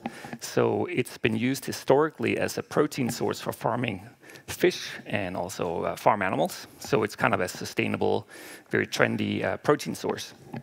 What was discovered a number of years ago is that in addition to serving as a protein source, it also prevents gastritis in salmon. Which is peculiar. I mean, why should our food have gastritis to begin with? But it does, and it turns out this protein source actually can help prevent it. And researchers in Oslo discovered that the protein has similar effects in mouse models of colitis. So that's really the premise for our technology. So we're now working with Ben at the University of Copenhagen to develop derivative products based on this bacteria that we want to develop for treatment of colitis and in AFLD, perhaps dysbiosis as well. I won't have time to go into the data that supports the technology. I'll just share with you that it's peer-reviewed and published, including a very recent Nature paper from Ben's lab, that shows that we can restore barrier function and promote Treg immune regulatory cell types when we treat this protein source, which is a sort of a new approach to managing ulcerative colitis. So we're fairly excited about this, and we want to develop it as a pharmaceutical product. The second product is licensed from the University of New Mexico and Berkeley. And it consists of bacteriophages. As some of you may know, bacteriophages, they exist along with their bacterial host. And if you look at the microbiome as a whole, you have all the bacteria there, among many things, but you also have all their cognate-matching bacteriophages. So this GI lab at the University of Mexico, they determined that if we do a fecal transplant from a lean mouse. Well, they didn't determine this, but you can do a fecal transplant from a lean mouse to an obese mouse, and you can cure some of the ailments that are associated with obesity. Then they went on to say, well, what if we, instead of doing the entire fecal transplant, what if we just transferred the VLP fraction of the bacteriophages? And it works exactly the same way. So this patent application was submitted for this, and we have licensed it. But the cool part about it is that you can get rid of the bacteria, so you eliminate some of the pathogenic risks that are associated with FMT, and you transfer the virus particles instead. So it could be a very neat way to improve on FMT as a procedure. Now, the lab at Berkeley is a phage lab and a plant biology lab, and they were curious, and they pursued this, and they said, well, what if we purified the VLPs from another source? And the first one they went to was sauerkraut, so fermented cabbage. And it turns out that if you purify the VLPs from fermented cabbage, we can similarly mitigate dysbiosis. And we want to develop this for treatment of SIBO, so small intestinal bacterial overgrowth. And we have some pretty cool proof of concept data. It's not published, so I'm not going to show it today, but I can tell you that we've submitted a patent application, and we see this as a really neat scalable opportunity, probably as a potential as a medical food. The first data I mentioned with the FMT, or the transfer of just VLPs from fecal matter, is published from the two originating laboratories that are co-founders of our company. And I'd be happy to talk more about it afterwards, but I won't have time to go into the details here. I just want to tell you about our thoughts on how we want to develop and commercialize this. So, like many pharma startups, we want to build it to sell it, right? We want to do what we're good at, which is the early stage development and de-risking. Then we want to hand it over to a larger partner and hopefully make our shareholders happy in the process of doing that. So for the MCB2 product, we think this should be developed as a pharmaceutical, typical preclinical IND-enabling studies, phase 1, phase 2 proof of concept. Sometime during this, hopefully partner or out-license the asset and provide return to our investors. We think with the use of proceeds we're looking to raise here, the proceeds we're looking to raise, we can go from concept to phase 1 ready IND package submitted within 26 months. For the VLP product, given that it'll be based on a food, we think this could be a functional food or a medical food, a supplement. And there we could move a lot faster because of the regulatory path forward. We think within a couple of years we could go from the prototype we're currently developing with sauerkraut manufacturers and take this to human proof of concept in healthy volunteers with GI issues. So basically we're looking to raise 3 million euros to reach a number of preclinical, clinical, and regulatory milestones. And with that, I will stop.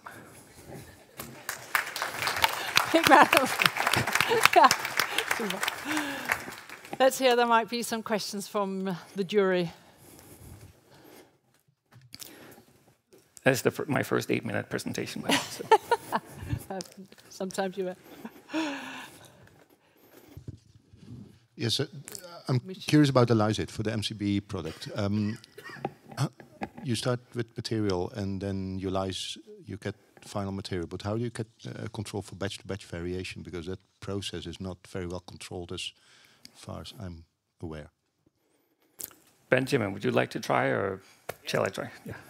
Yeah. Do you have a microphone, perhaps? Because yeah. So we have produced this, and we have found commercial producers of this bacterial lysate, and we have tested in more than 10 different models by now, and we have very reproducible results in terms of normalizing dysbiotic gut microbiota and in terms of Interreg, so regulatory T-cell induction in the gastrointestinal tract. And we are now trying to chase down the effector molecules. The US manufacturer recently submitted a GRAS application for using it as a feed for animals, and the process controls you need for that are pretty stringent. But it is a very tricky bug to cultivate. Okay, good. Thank you very much. Denise? Yeah, I probably just want to pick up on the VLP. So yeah. Can you say anything about it? I mean, obviously I know it's food derived, and you would argue that you could put it through a medical food route, but do you know anything about the activity of it or anything like that that makes you feel that this one is going to be considered a food derived product? It won't be regulated as a drug. I base that mainly on the fact it would start with sauerkraut, which itself is a food. Mm-hmm. But I will also say I don't have an intelligent answer. So we're working with a regulatory group to try to map out the answers we need to address your question. And I think we could go either way with it. We're not medical foods people, but we are fascinated by the idea of moving fast at a lower cost than a pharmaceutical. And if we can, we try it. Otherwise, we'll do it as a pharmaceutical. Søren, thank you. Søren. Okay. I have one question from the audience here. Okay. Does the phages also have effect on bacterial spores? I do not know the answer to that, not being a phage biologist. Okay, good. Okay, straight. Give Søren a big hand of applause.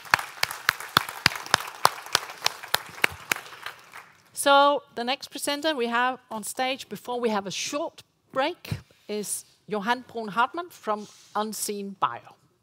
And you have 8 minutes. You can follow the orders there. Thank you. Yeah.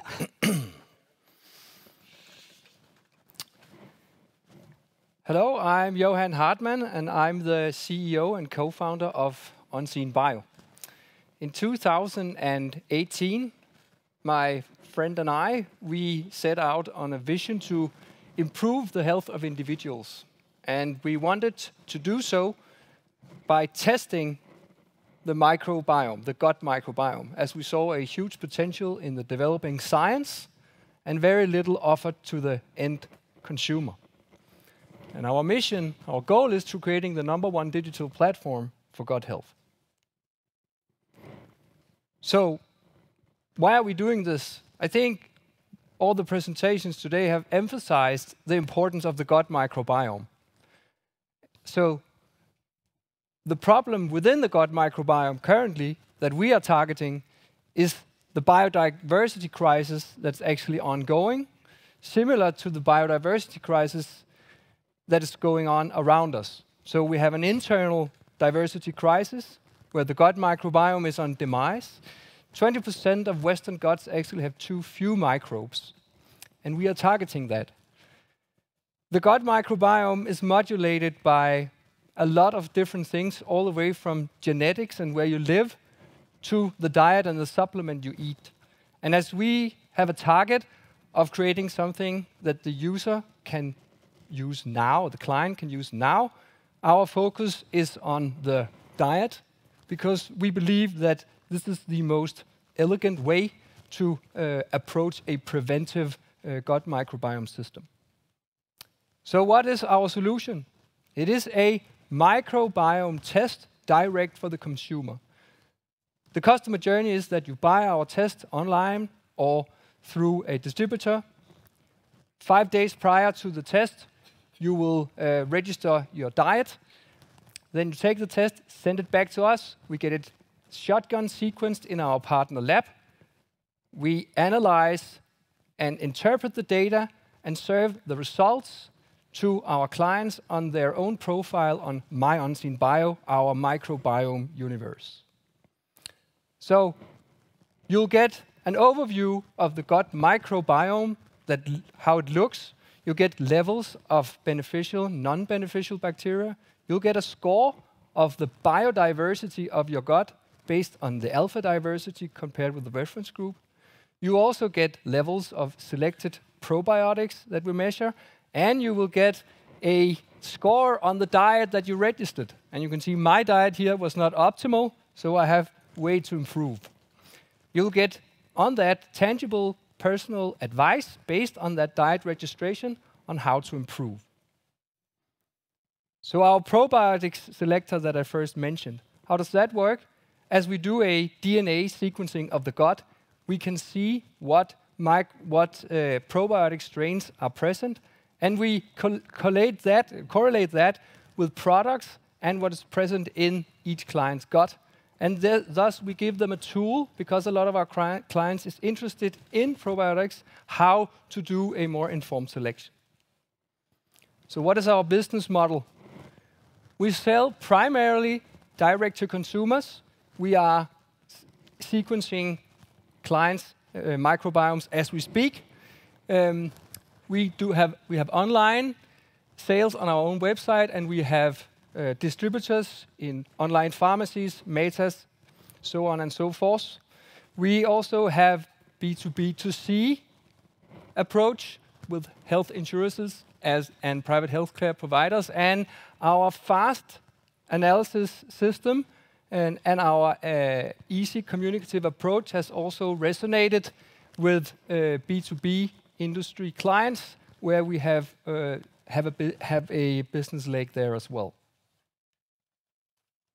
So our market, our users primarily segment into two. The gainers, those are the ones who want to improve. They go to fitness centers. They want to do something proactive in order to improve their health. Then we have the painers that are representative of some of the ones that you mentioned, primarily with GI problems, IBS, IBD. They call me every day and hear, what can I do to help them? We are not a medical device. We have not a medical purpose, but I can show them their microbiome, and they can use it together with their doctors if they want. We want to do this as a mainstream product because we see a huge benefit and huge potential for both the individual and the society as a whole monitoring this. We have a built solution, scalable platform we are selling every day, and we see this market as immature and the right place to be, and we see an opportunity for SNPIR to be the European market leader in this. Our team, besides me, we are a co-founder team of 5. We have within systems biology, we have software, bioinformatician, my colleague Jens, who's with me today. We have sales and also a dietitian who is handling client feedback and also our diet recommendation system. And then we have our faceless board that helps us steer the path that we are going on. We are a complete team and well equipped for the challenges that lies ahead. And what are those? We have our own internal development path. We are looking very much into fungi. Our product is modularized, so we add modules and update. We are looking into metadata and reference group expansion. We're also looking into detailed correlations between foods and the microbes, and we are also working a lot with the function of the microbes and not only the presence, and of course utilizing the data that we are gathering. We have exploratory pathways that we are also looking at because this is a very broad field, and we are looking in both within medical, probiotics, and using our system as a service. So, what is the plan?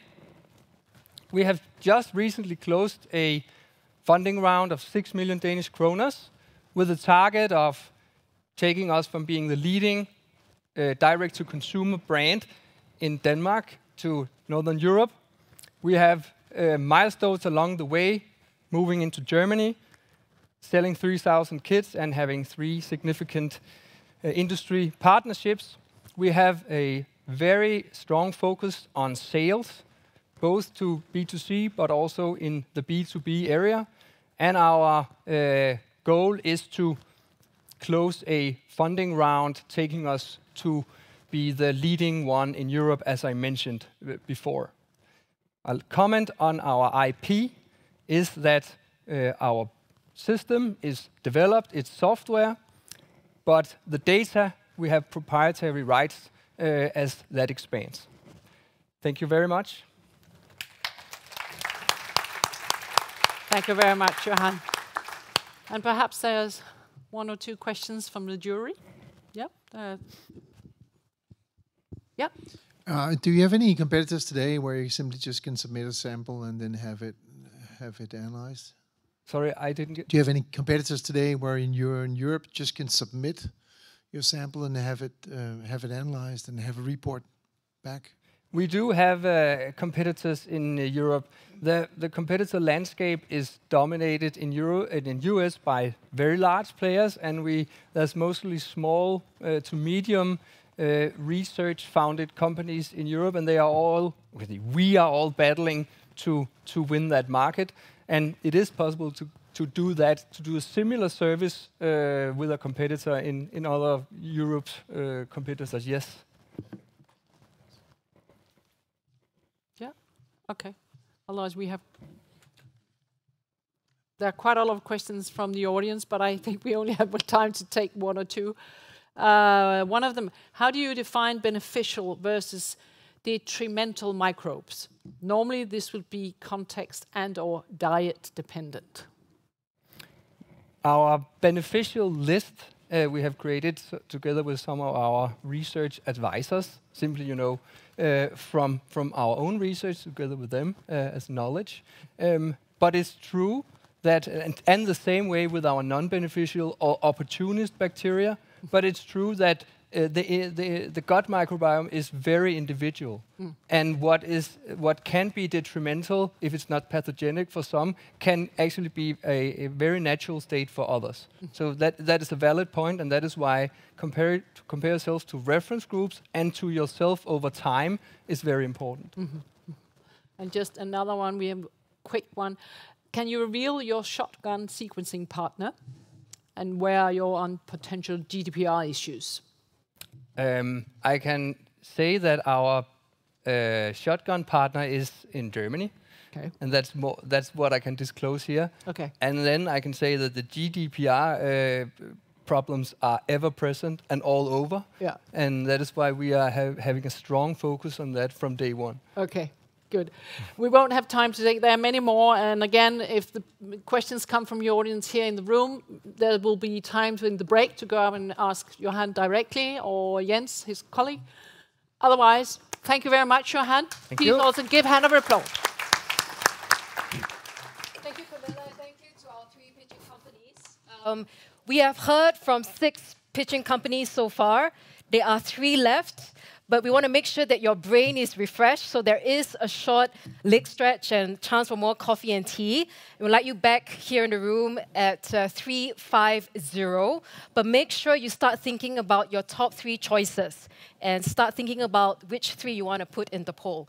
So go for your break, and I'll see you back here in about 15 minutes. Thank you.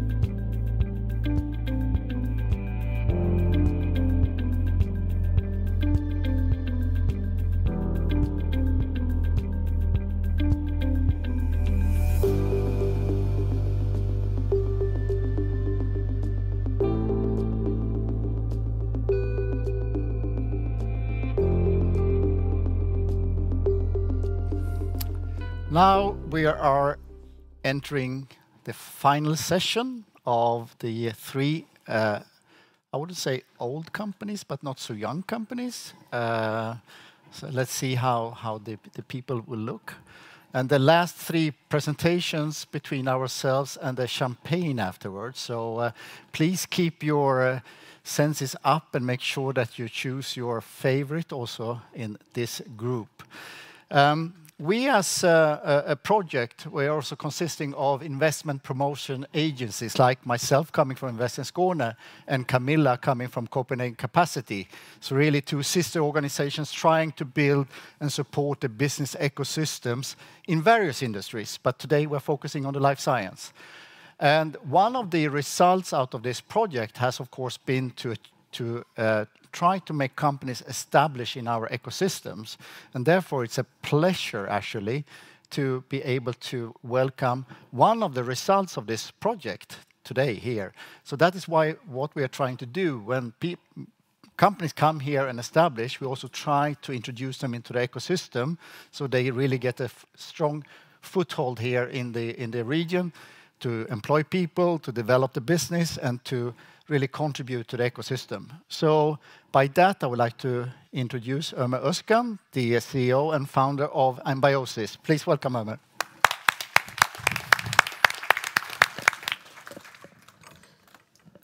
Yeah, thank you. You see my screen, right? Okay. Yeah, we say trust your gut because actually the number of people who are suffering due to chronic disease are increasing, and I'm not talking about the millions, billions of people are suffering, and somebody should say, we should stop it, right? And there's a new hope, the gut microbiome today we are talking about. It's not just a product, it's not just a technology, it's a hope, I guess. And we are also bringing a new hope to the table, and we say, okay, we can prevent, we can diagnose, we can treat these diseases. And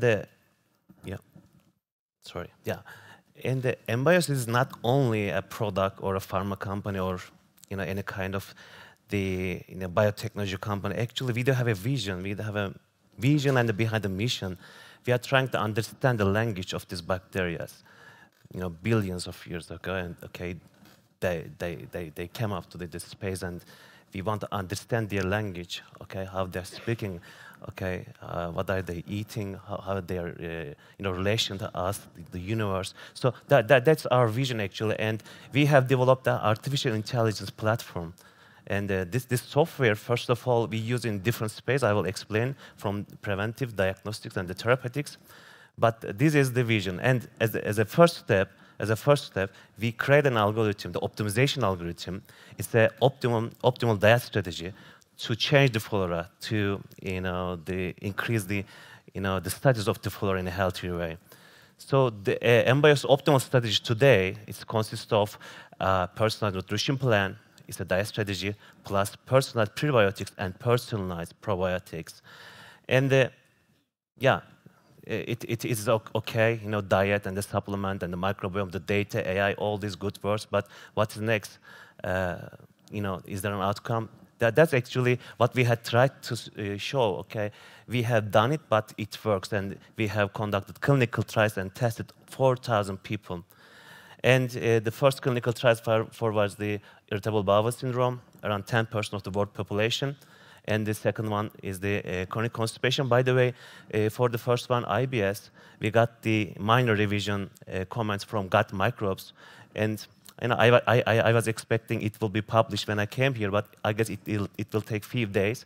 Probably next week or in 10 days, we expect to publish. So as I know in the market, actually, this comprehensive diet strategy with the AI-driven microbiome diet strategies effect on the gastrointestinal disease, it will be a good step for all of us. And in addition to all these bowel habits, and we also observe these 4,000 people, the energy level, their sleep disorders, and their weight loss. Yeah, now we come up to the business strategy. The first product today, the comprehensive diet strategy. Our go-to-market strategy in the US and out of US, we have two strategies, by the way. In the US, we are targeting IBS patients, around 30 million IBS patients, and their annual spending is $6,000. And yeah, we are going to we are going to work with healthcare providers, and they will use our products as an alternative treatment tool to reach out these patients.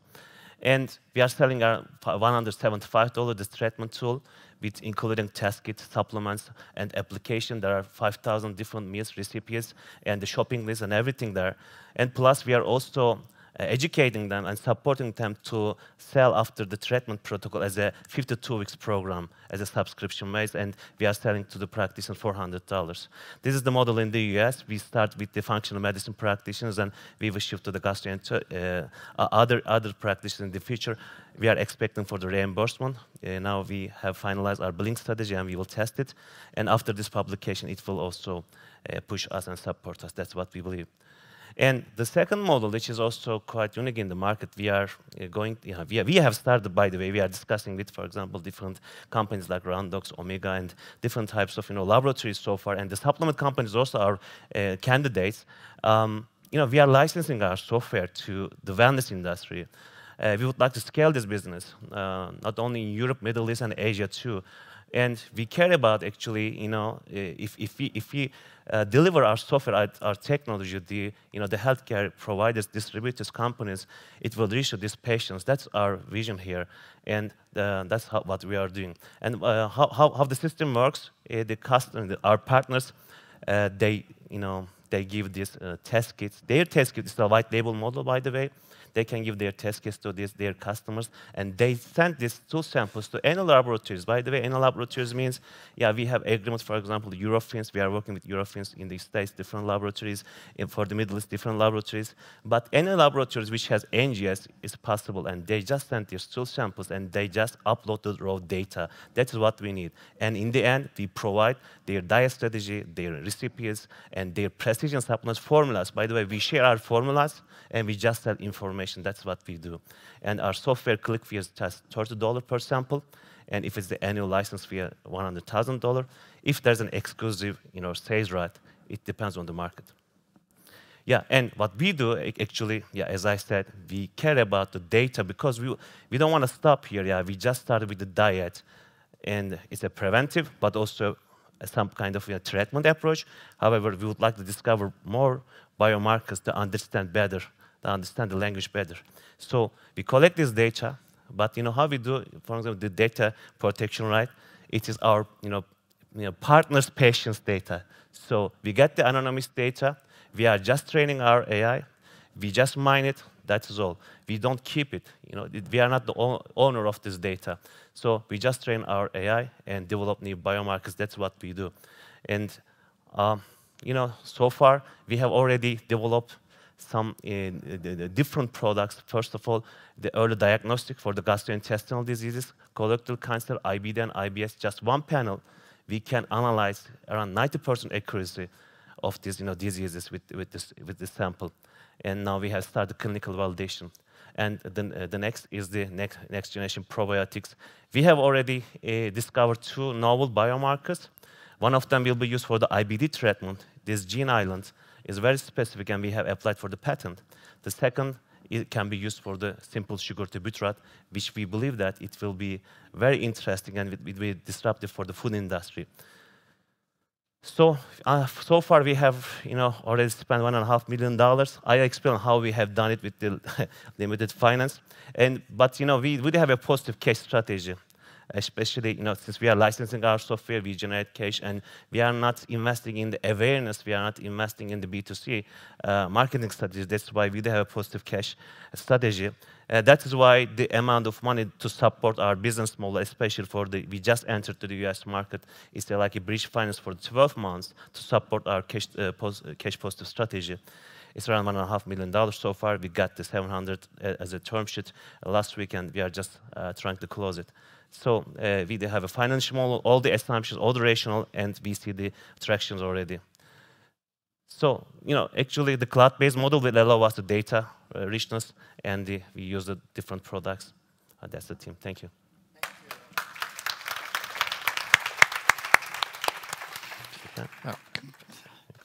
So thank you. I actually almost lost the time because I got really absorbed by your thinking here, and this model that you're applying, your business model here. I mean, is it really commercialized in a sense? I really didn't get that fully. I mean, how? Yeah. Look, cloud-based model, right?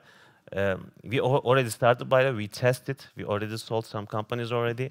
It's a white label. For example, the laboratory companies, hospitals. We just license our software. So what they do is they do their own operations. They send the sample, this kit to their own patients. They send the samples to the laboratories. They just upload the data. So we give them formulas, prebiotic formulas, probiotic formulas, all the food recommendations, reports to their panel. So they use this strategy on the panels and in their markets. Fantastic. Yeah. So Klaus? Yeah. Thank you very much. Very inspiring. I just have to. Sorry, I'm really colored by the regulatory pathways that all our companies have to go through, right? So when you're saying that you have 85% improvement in bile habits, and also increase in energy level, I just think you have to be very mindful when you're going commercial, because these are claims in clinical terms that needs to be supported. You said that you had conducted 2 studies, all including 7,000 patients. So can you say a little about, were there control groups and were they conducted under supervision by EMA or FDA? Was it formal protocols, or can you please qualify a little? Sure. During this, let me explain how these clinical trials were. It was a 6 weeks program. The first day we got all the stool samples and did the bacteria DNA analysis, this microbiome profiles. Then, according to this, we run our AI and all the food strategy, the diet strategy, and their supplements. Then 6 weeks, we followed them. The dietitians followed their diet protocol. Then whatever they eat. Then after the 6 weeks, by the way, all these, how can I say, the objective observations with the doctors and all the ethical goals. By the way, it's going to be published. That's why all these ethical processes and all the details were already questioned. And then we analyzed again. By the way, the good thing is, it's not only the clinical output. For example, there are some companies, they also claim about the effect, for example, cognitive behavior therapy, right? There are some companies, and they also say, okay, if they follow this psychological treatment, around 4 weeks or whatever, they can also help these people. However, our protocol is different because we observe the difference of these bacteria. Okay, especially analyze some specific bacteria conquered the ecosystem, okay, like their dictatorship. And what we had done after 6 weeks is, they kill most of them who got this dictatorship and, decrease the number. And after decrease their number and around those bacteria, okay, it also affected on the relief of these symptoms. It is not just the clinical outcome of people, okay, I feel better. It is also, supported by the, the real mathematical data. That's actually, I guess, that's not only a chance or psychological effect. Of course, it affects the psychology, it's a gut-brain axis, but we are not playing in the psychology. Thank you, Michel?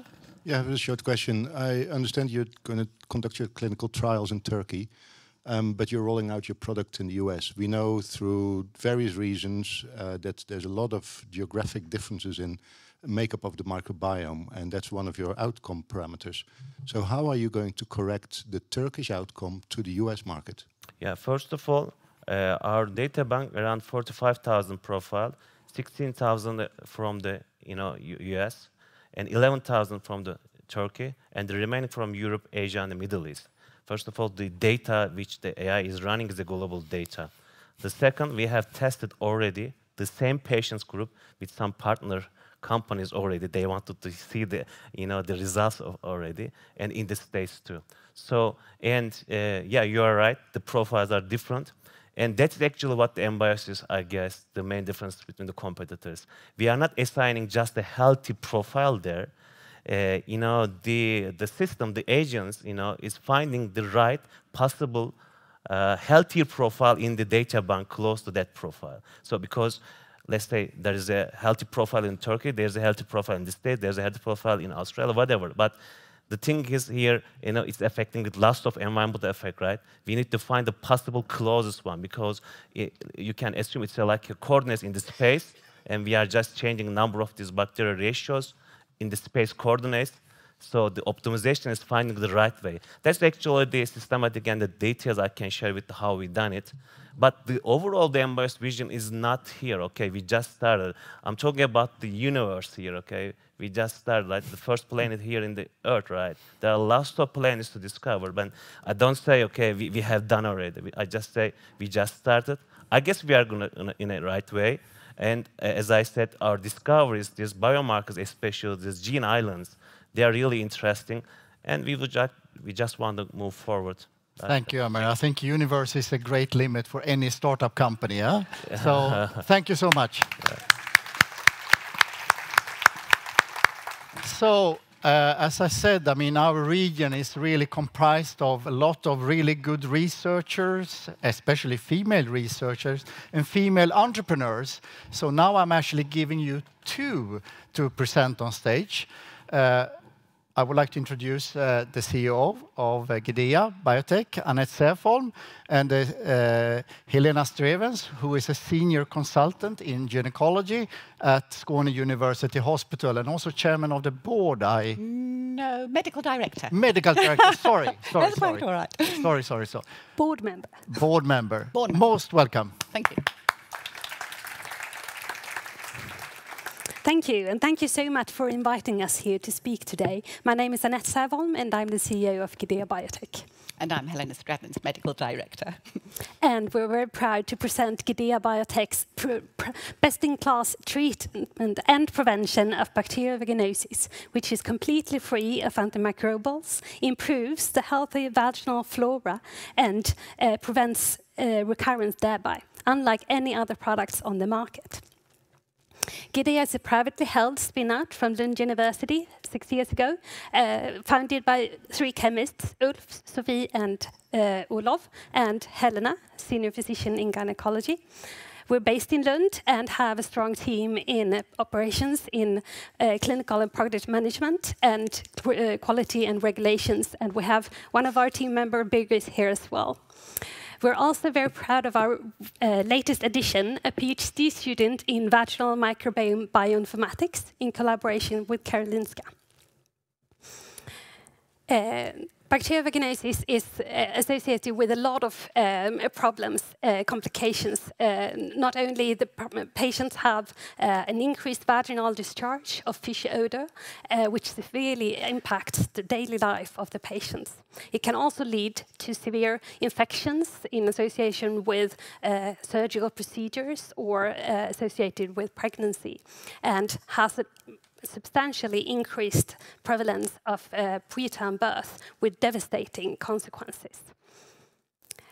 Bacterial vaginosis is currently treated with antibiotics with a fairly high cure rate in the short term, but 1/3 of the patients have a recurrence of the infection already at 1 month, and it's also associated with a high incidence of vulvovaginal candidiasis infections to be treated with antibiotics. Repeated courses of antibiotics and fungals lead to an increasing resistance in the society, rapidly becoming one of the largest global threats to global health. So what's the solution? So the solution, well, in Gedea we are developing a local treatment, FIF. It's a vaginal tablet, which in 2 phase 2 trials has been shown with one tablet daily for 6 days to have a cure rate in line with antibiotic treatments. Yet it's shown to be safe, well tolerated, and totally free from these antibiotics that drive resistance. Also, it prevents recurrence by promoting a healthy vaginal microbiome. Now, how can this be possible? Well, our idea is 3 modes of action rolled into 1 promoter of a healthy vaginal microbiome. We maintain, with our treatment, a low pH. We remove the biofilm that protects the pathogenic bacteria, and in both in vitro and in clinical studies, the treatment has been shown to promote growth of Lactobacillus crispatus, which is a beneficial bacteria, whereas it inhibits the growth of Gardnerella, which is a pathogenic bacterium that also builds up the biofilm. So we definitely want to be rid of that. Also, because we have this healthy vaginal microbiome from the treatment, we have a very low incidence of secondary Candida infections. We've actually shown the treatment, or the treatment has been shown to be promising also in Candida infections. So we are planning a phase 2 trial even there.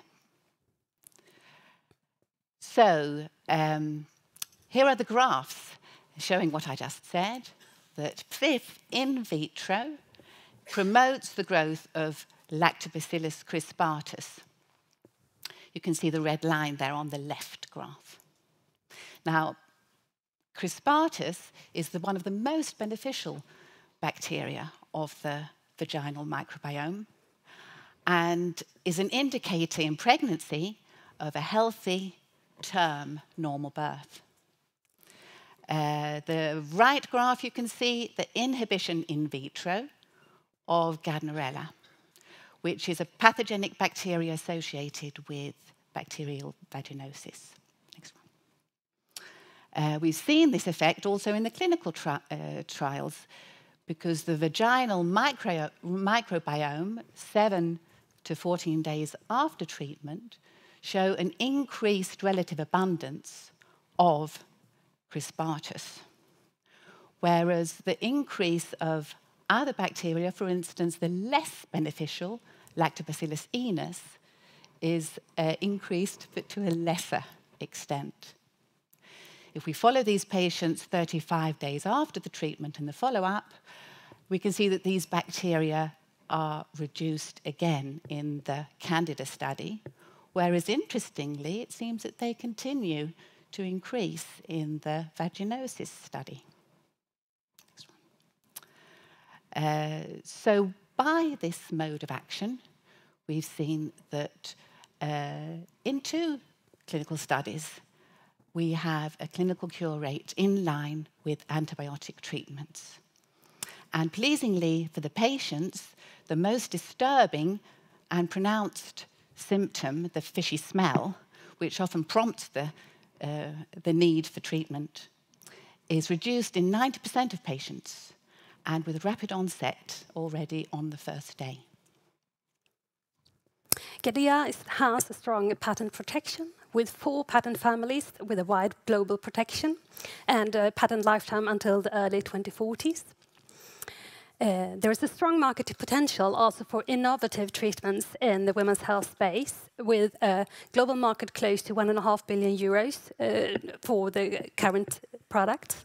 And importantly, patients with bacterial vaginosis are concerned and worry about the recurrence risk all the time, a problem that our product addresses, which would mean an expansion of the market. Since Gedea was founded in 2015, we have verified the safety and effectiveness of the treatment through preclinical work, a bacterial vaginosis clinical proof of concept study in 24 patients, a vulvovaginal candidiasis pilot trial, and lately a phase 2b bacterial vaginosis trial, including 252 patients, where also focus was on recurrence prevention. The last study was funded by a €3 million Horizon grant. Upcomingly, we are looking forward to initiate a phase 2 vulvovaginal candidiasis trial shortly, expecting a CE mark approval for Europe in the beginning of next year, and looking for collaborations for marketing and sales in Europe, as well as for the upcoming phase 3 trials for US approval as a medicinal RX product. We are also looking forward to establishing collaborations on preterm birth studies based on the interesting finding that our product promotes the beneficial Lactobacillus crispatus, which is seen to be crucial for term delivery in pregnancy. like to end with a quote from one of our key opinion leaders, who was principal investigator for our latest study, who concludes that we have treatments available on the market, antibiotics, which work fairly well in the short term, but there are high recurrence rates associated with them, leading to a consequence that the patients are repeatedly dosed with antibiotics, contributing to a resistance issue in the world. A non-antibiotic treatment that also could prevent recurrence would therefore be a major step forward. Thank you all for listening to the Gedea story. Please contact me or Helena if you share our goal in making a contribution to global women's health. Thank you, Annette and Helena.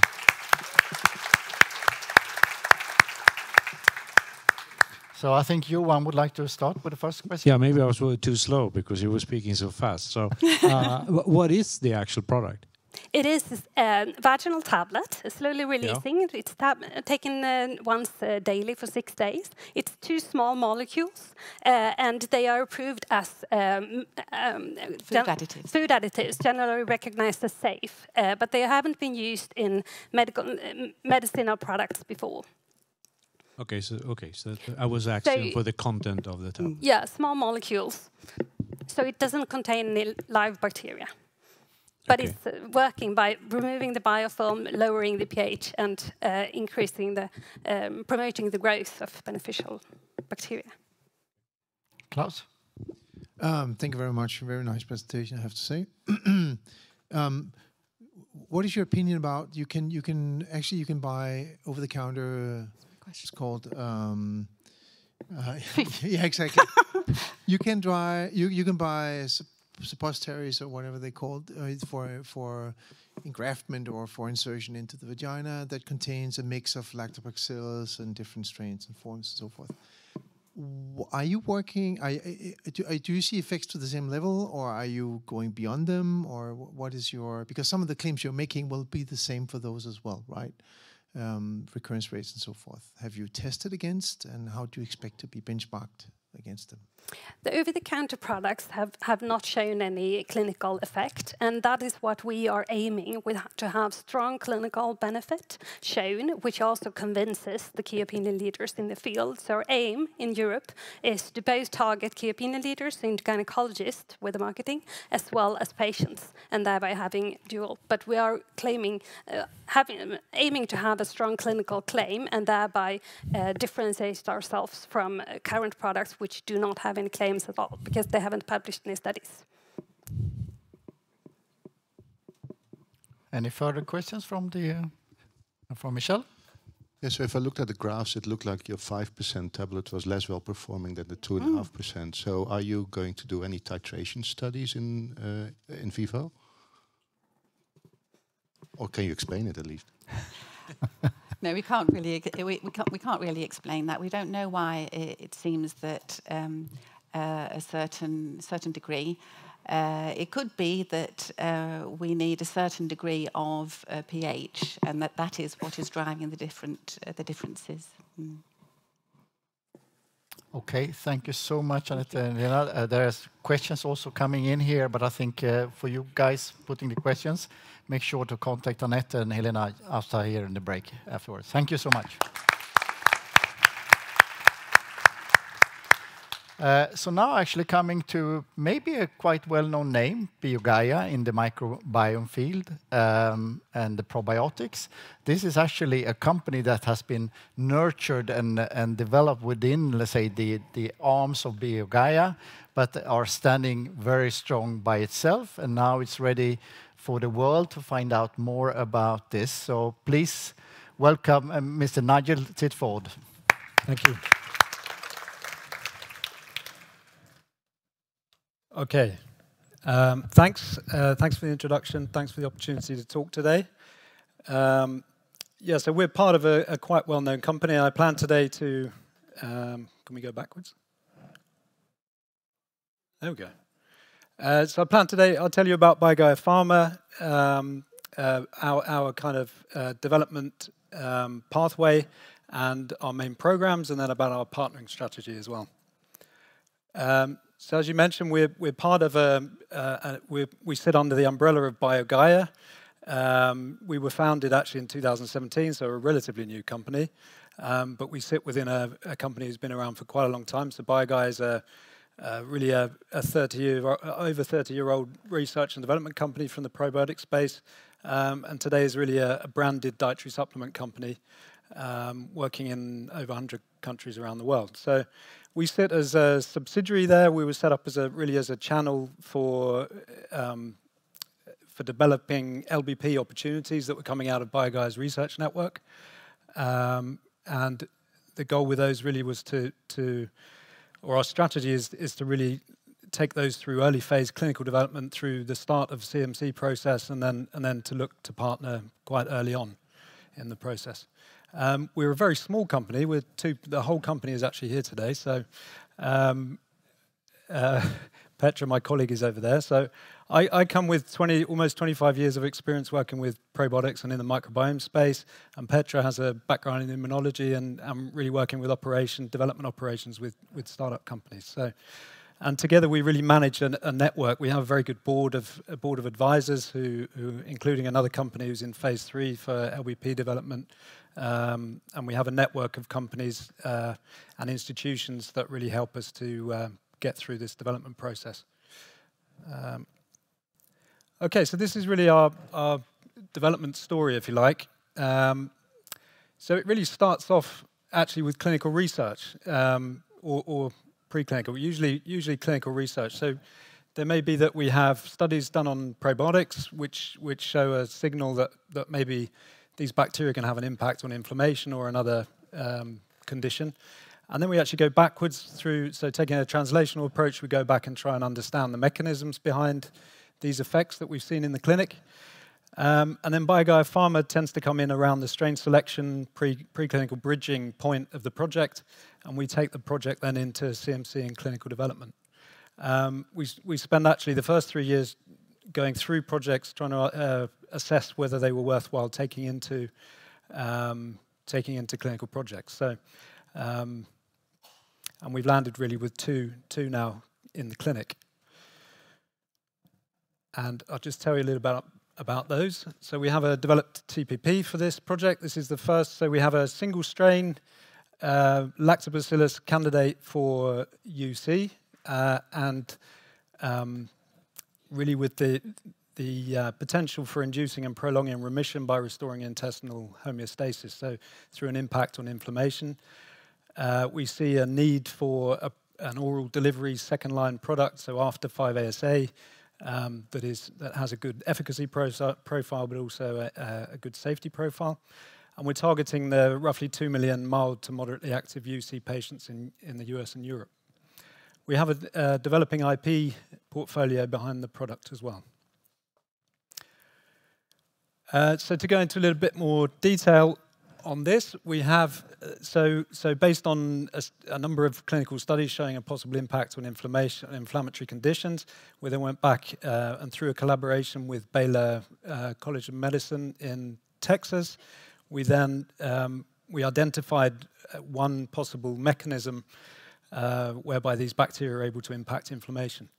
And that is then, so that is really a combination of having a bacteria that produces histamine, but also a DAG-K, which is able to block histamine uptake in one receptor while the histamine is increased in the H2 receptor. And that combination is able to suppress TNF-alpha production in the gastrointestinal tract and having a local effect, which we think gives it strong potential within UC. We then, went a bit too fast there. So BioGaia Pharma then came in. We looked at a bank of strains, and we've looked at the mechanism. We've tried to then select a strain based on the mechanism to have an improved effect in this area. And then we've taken that through a typical model of for UC, which is a DSS model, showing that we have an impact on the disease activity index and a whole range of outcomes on that model. And then prepared really for the clinical study. And I'll come back to that in a minute. Our second program is again with a single strain lactobacillus, this time for chronic opioid-induced constipation. So we had a number of clinical studies showing that it might be a benefit for motility conditions. And we went back and, anyway, I'll get to the mechanism in a second. So we see a need here for an oral therapy which has at least as good efficacy as the existing Pamora treatment, and with a more favorable side effect profile. And we're targeting roughly 2.5 US non-cancer pain patients and that are laxative refractory, and roughly 1 million in Europe. We also have developing IP in that area. So this was done a collaboration with McMaster in Canada, where they went through a series of ex vivo, in vivo models to show that selected bacteria could have an improved impact on motility. And we actually saw, so this is a gut-brain axis impact. And what we actually see in the ex vivo models is that we have a more regular contraction in the intestinal tract. So there's an improvement in frequency, velocity, and pressure in the intestinal tract. And they actually took it through a strain, so they a strain selection process and found a strain that was very good at performing this mechanism, and put it through then an OIC mouse model where they use loperamide to induce a flattening of this frequency. Okay, so 1 minute left. So today we're actually in phase. So for the UC program, we're in phase 1. We're doing a small study in Sweden with about 50 patients. So it's a safety study in patients, but we have a number of exploratory outcomes we're looking at as well. See if we can see a signal there. And then the OIC program is a phase 2 study with over 100 patients in France. There are a number of other projects that we could look at as well, but this is what we can deal with at the moment. And really, as I said at the beginning, our partnering strategy, we have finance for the ongoing studies, but we will be looking to partner. We're hoping to get these studies completed by the end of next year, and then to start looking for, so we'll start looking for partners then, either out-licensing the projects or taking in finances to carry them on. Okay? Thank you for listening. Thank you, Nigel. Seems that Johan is gearing up there with the microphone already, so please go ahead, Johan. Yeah, you have to be quick in this panel. Yeah. First of all, interesting approach, going kind of backwards to find the mechanism of action. Looking at the UC model, where you have the DSS model, which is a classical model, have you done any head-to-head to kind of drugs or others that have shown effect in that model? We haven't done it. We have talked about it a hell of a lot, and we're still thinking about doing it, but not in that particular one. We did head-to-head with other strains. It was actually, we had other strains in the model to see what was performing better, but we haven't done that yet. Okay. Denise? Yeah. Can I just ask you on the mode of action, histamine? How did you validate that? I'm curious. I mean, what was your validation that was the mode of action that was relevant? Yeah. How do we validate it in vivo? You mean? Yeah. Yeah. I mean, it's a difficult. It's not something we can't isolate the histamine in the gut or anything. So it's quite difficult, and it's a very local. You know, this effect is happening locally. So the only thing we can do is validate the effect on inflammation. So that's really why we went into the DSS model to show that. Michelle? Actually, I had a follow-up question on that as well, because I'm one of the people that uses almost half a year per year antihistamines. And will that affect? So basically, is it an exclusion criteria? I don't think. Is antihistamines? I don't think we have that as an exclusion criteria in the UC study. No, no. Again, it's a very. Did you want to say anything on that? We can talk about it after. Yeah. Yeah. Again, it's a very localized effect with these bacteria. So. Yeah. Just one question. I mean, I know BioGaia being a very research-driven company, so. Given the area that you're actually operating in, are you also looking into other aspects of your research, like just discovering new biomarkers for completely exploratory, or are you very focused as a company, we will get to the market by this date and you forget about the rest? Yeah, yeah, and I think that's something we talked about a lot when we set the company up, and we've really tried to focus on the development side of it, because I think we can get very quickly lost in the research side. I think there's interest in going back again and doing that, but we still have the collaboration. You know, we network with BioGaia as well, so there's research going on there too. So it's a bit of a coexistence. Yeah, the reason why I'm asking is I know that you do. I mean, BioGaia as a company do a lot in metabolomics and so on. So I think it's very interesting. So yeah, also very glad to see that this angle coming through. Yeah. So any further question from you guys? So thank you, Nigel. Well done. Thanks. Thank you. Gearing up, and now is the time for the jury to deliberate on who the top 2 jury winners are going to be, and Mikkel and Camilla will facilitate that conversation. So I'll just ask the jury to stand up and make your way out of the room so you have time and privacy for some discussions. And the jury will also be on a timer. They have exactly 10 minutes to find the top 2 winners. I know it's not going to be easy. But while we have the jury on their way out, of course, the audience, we would also like you to make your voice known. So the way that the audience choice is going to work is that, you know, if you happen to choose the top company that is the same as the jury choice, we will take the next highest voted company. But what I wanted you to do is to go into the platform and 1 last minute to put your choices through, choose your top 3 companies, and if you choose the first, that has a higher weighting, the third has a lower weighting, and 1 last minute. So let's do a countdown. Can I have some nice music, AV team, to help us get the blood flowing? Remember to click submit once you've chosen your 3 options so we get it in. I see 43 votes have come in, really good. Let's keep it going.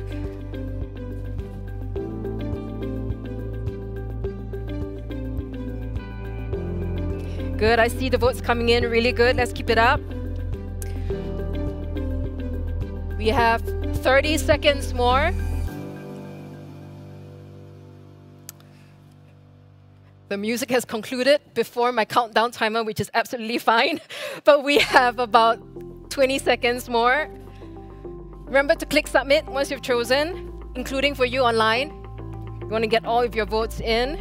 10 seconds left. 5, 4, 3, 2, 1. And there we go. 72 votes. Excellent. I haven't looked at the results yet. That will come. But of course, our jury is going to be out there deliberating for another 8 minutes. And someone was asking me, you know, Sarah, what are you going to do? Are you going to do a song and dance? And I'm going to spare you the song and dance. But what we do have prepared for you is a little film about Medicon Valley. You know, just now Michael showed this microbiome man with the different areas that we are involved with. And one of the things that we are known in the region is our cohort studies and biobanks. So we have a little film that shows that, and I'll ask the AV team to help me with that. So sit back, relax, and enjoy. And I'll see you in 8 minutes.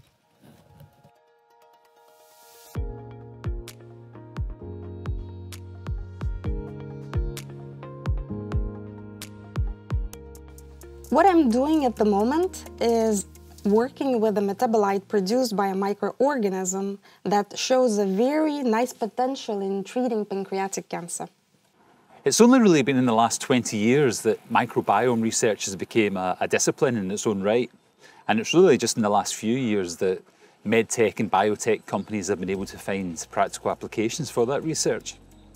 Now, one of the interesting things about this microbiome explosion is that it's happened in a few geographical clusters. Medicon Valley is one of those, so we've came here to find out more. Medicon Valley is a life sciences cluster spanning eastern Denmark and southern Sweden. It's a fairly small area geographically, but it contains 1,150 companies, 9 universities and 65,000 people working in the life sciences sector. We're starting our journey by meeting Susanne Brix Pedersen. She's a professor of immunology at the Technical University of Denmark, and her work involves researching interactions between the immune system and the human microbiome. Is there any particular area where you think that your microbiome research has made an especially large impact so far? At the moment, I think we're just at the boundaries where we're starting to make impact. So, for instance, we have just identified specific bacteria in early life of children that when they have them, then they have lower risk of development of food allergies. Where do you get the biological samples that you need to be able to do your research?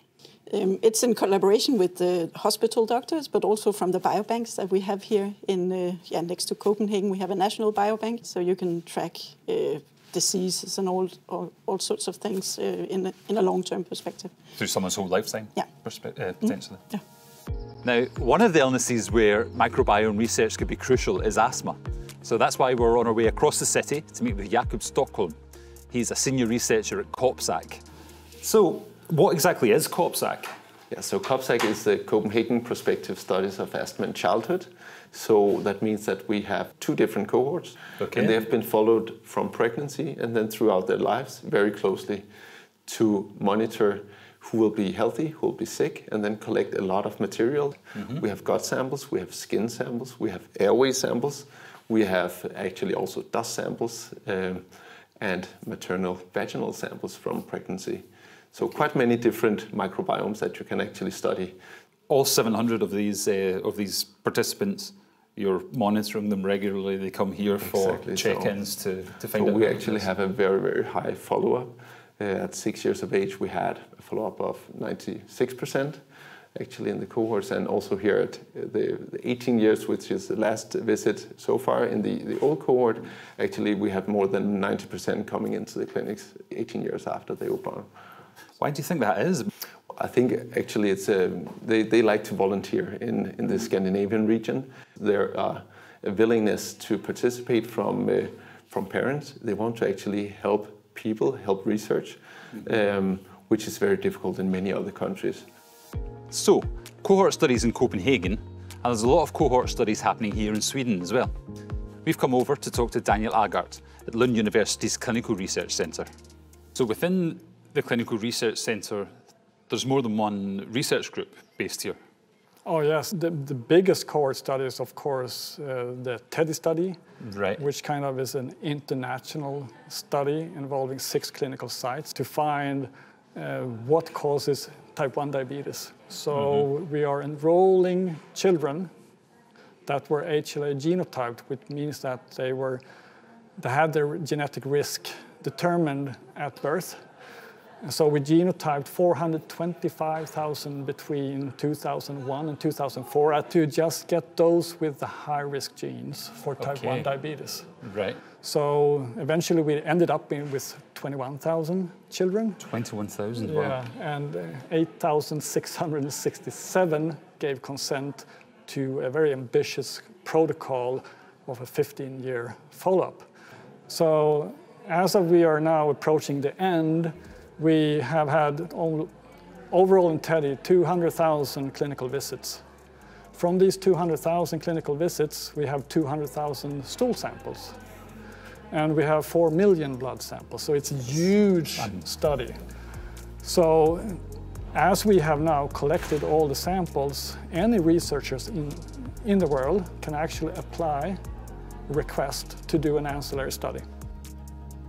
Of course, there's a lot more to Medicon Valley than research. It's also home to a thriving startup culture. So that's why I'm on my way now to meet someone who's doing something really interesting and building on that research and doing it in a way that lets consumers find out a lot more about their own microbiomes.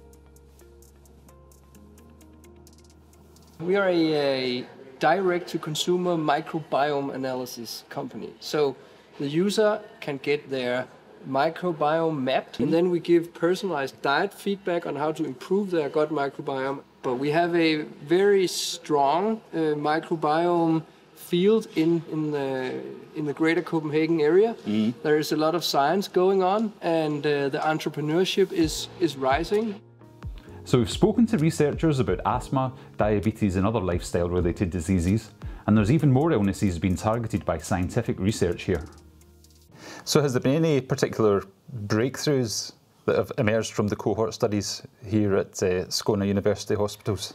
There are, for instance, statins, which lower your blood cholesterol, which have been found in studies to have people treated a lower incidence of cancer, and that has been actually been confirmed for some cancers, that if you're treated for that cancer, your relapse could be reduced by treating with these cholesterol-lowering agents. There will be many researchers who say that, oh, well, what about my study? Okay, but that's just one example. Well, you know, the thing that really jumps out to me is the amount of resources that are here. That's true of the facilities and also the qualified people that are here. But most of all, I think that's true of data. And by that I mean biobanks, repositories, biological samples, and other kind of materials. And all that is underpinned by the civil registration systems here, which makes that information all the more useful, all the more powerful. A lot of that has been made possible by the commitment of some of the people we've talked to. And I think they've really helped build a platform for a lot of the breakthroughs that have been made. And with that platform, I think that a lot of the breakthroughs are going to continue into the future. And it's quite a nice place to be as well.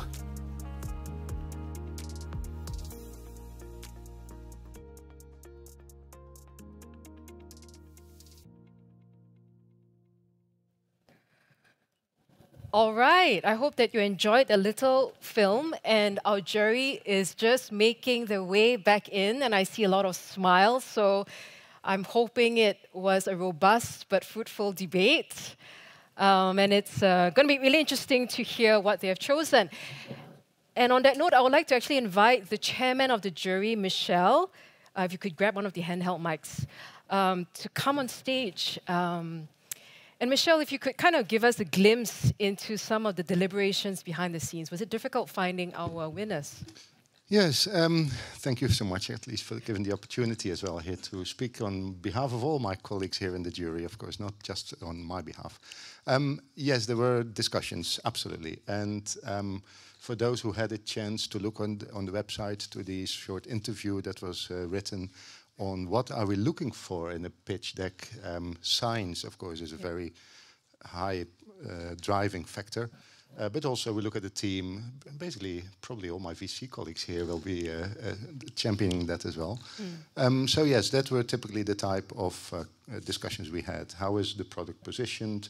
Do the company understand the competitive landscape? How are they going to commercialize it? What is the business model? So those are typically the type of things that came up.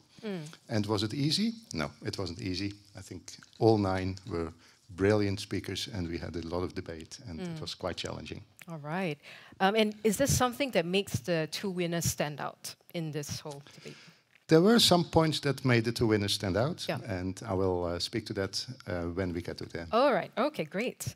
And the jury's choice, there will be a runner-up, and then there'll be a first place. So maybe let's start with the runner-up. So Michelle, what is your thoughts about the runner-up that was chosen? Right. Okay, the runner-up, let's start with that, is a company for which we thought the team was very good. We thought the science was very good, especially as well, because we thought this is thorough science, we understand it. They had IP, they had licensed IP. I'm giving away already here a couple of hints, perhaps. And what we thought was it was very novel as well. And the company name is MycoBiotix. Right. Welcome. You can come on stage.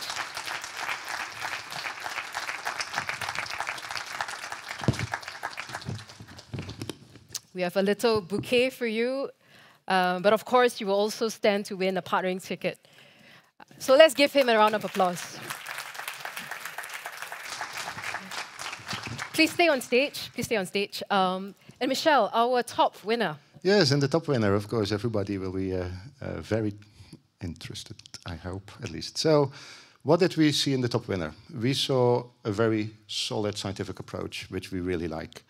The mechanism of action was explained. Whether it's correct, we'll find out later. The team had experience, and that's an important part. Although we also give way, of course, to people that start their first companies. It's very important to generate new talent in the industry. The company had manufacturing capabilities, which of course is a plus. and the approach was very novel. I think a lot of you will be able now to distill which company that was, and we like to congratulate BioGaia with the winning title. Nigel.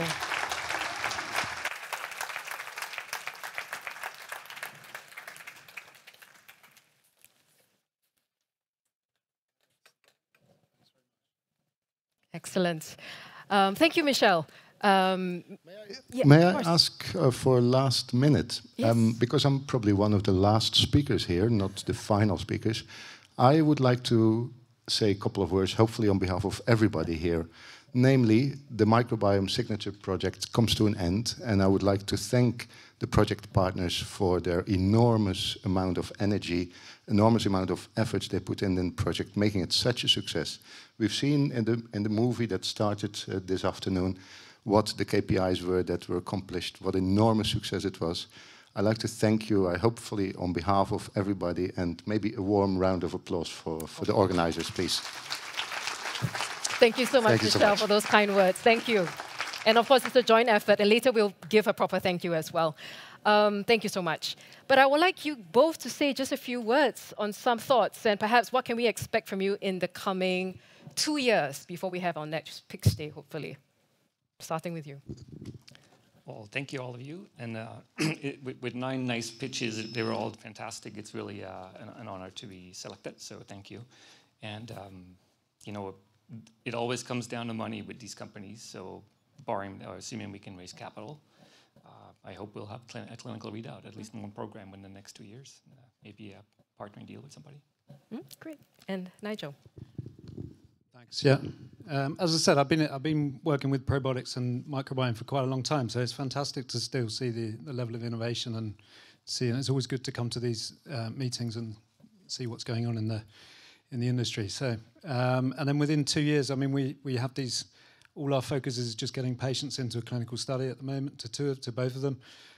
So hopefully we see some results at the end of next year, and we're in a, you know, we have some financing and we're looking ahead to the next phase. Excellent, thank you. So. All right, let's give them both another round of applause. Okay, go back first. All right, and of course we have the audience choice or the popular choice. And I would say that this company really stood out in the kind of votes that it received. But before we disclose the winner, I know Michael has a few words for all our pitching companies today. Yes, of course. I mean, I told you, have fun, learn, share your experience, show your passion, and I think you've all done that. So I think we should all give you a warm applause. Well done, and next time it will be even easier, and keep on fighting for it. Huh? So, but now... The winner. The winner of the audience. Is Gedea Biotech. Oh. Welcome on stage.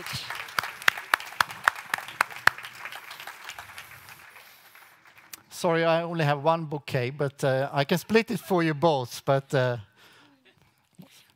yeah, congrats. Yeah, congrats. Congratulations.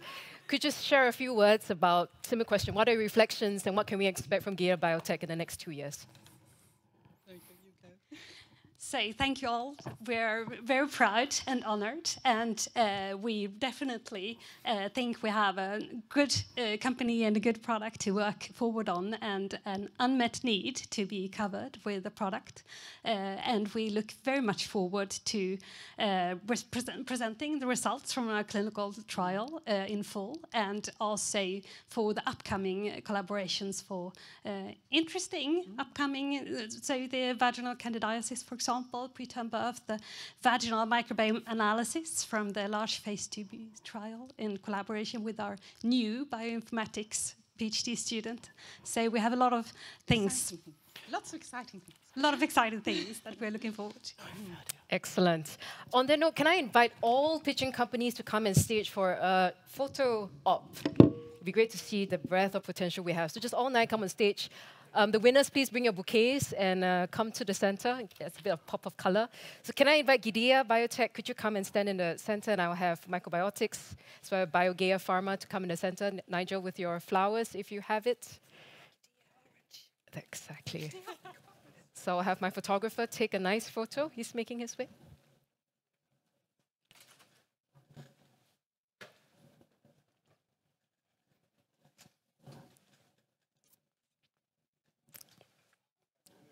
Can you move closer to me?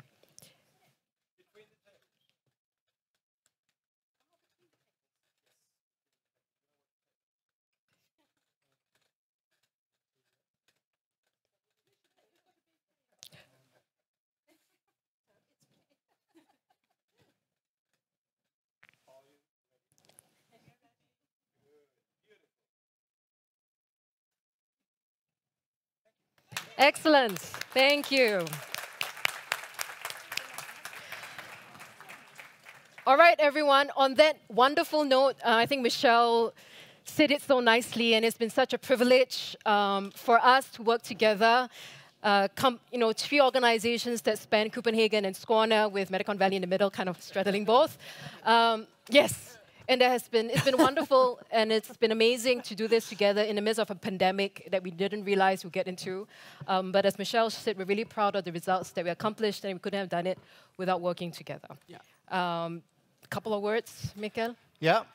Now there's some champagne and other stuff, good stuff out there. If you stay on for the Nordic Life Science Days, you can go down and pick up your badge. We have a fantastic booth with barista coffees in the morning, so you should really come and see us tomorrow morning. And there is also some welcome drinks there tonight. So hope you enjoyed the day and hope you stay on for some time more. And Camilla. Before we go out to the champagne, just a big thank you to all of you who have come here. A special thank you for the jury. Yes. It's been fantastic having you really representing all over Europe. And also the people online. So thank you. We hope you've enjoyed this Microbiome Pitch Day just as much as we have. And on that note, it does not end here. The project might have finished, but we have a live and kicking microbiome network that will continue. We meet 2 times a year, either in Skåne or in Copenhagen. So make sure you find out more. Go to this link, check out MVA's website, and you'll stay in touch with what's happening. But I won't keep you from the champagne and all the good stuff out there. So thank you very much once again for your time, and I wish you a pleasant evening. Thank you.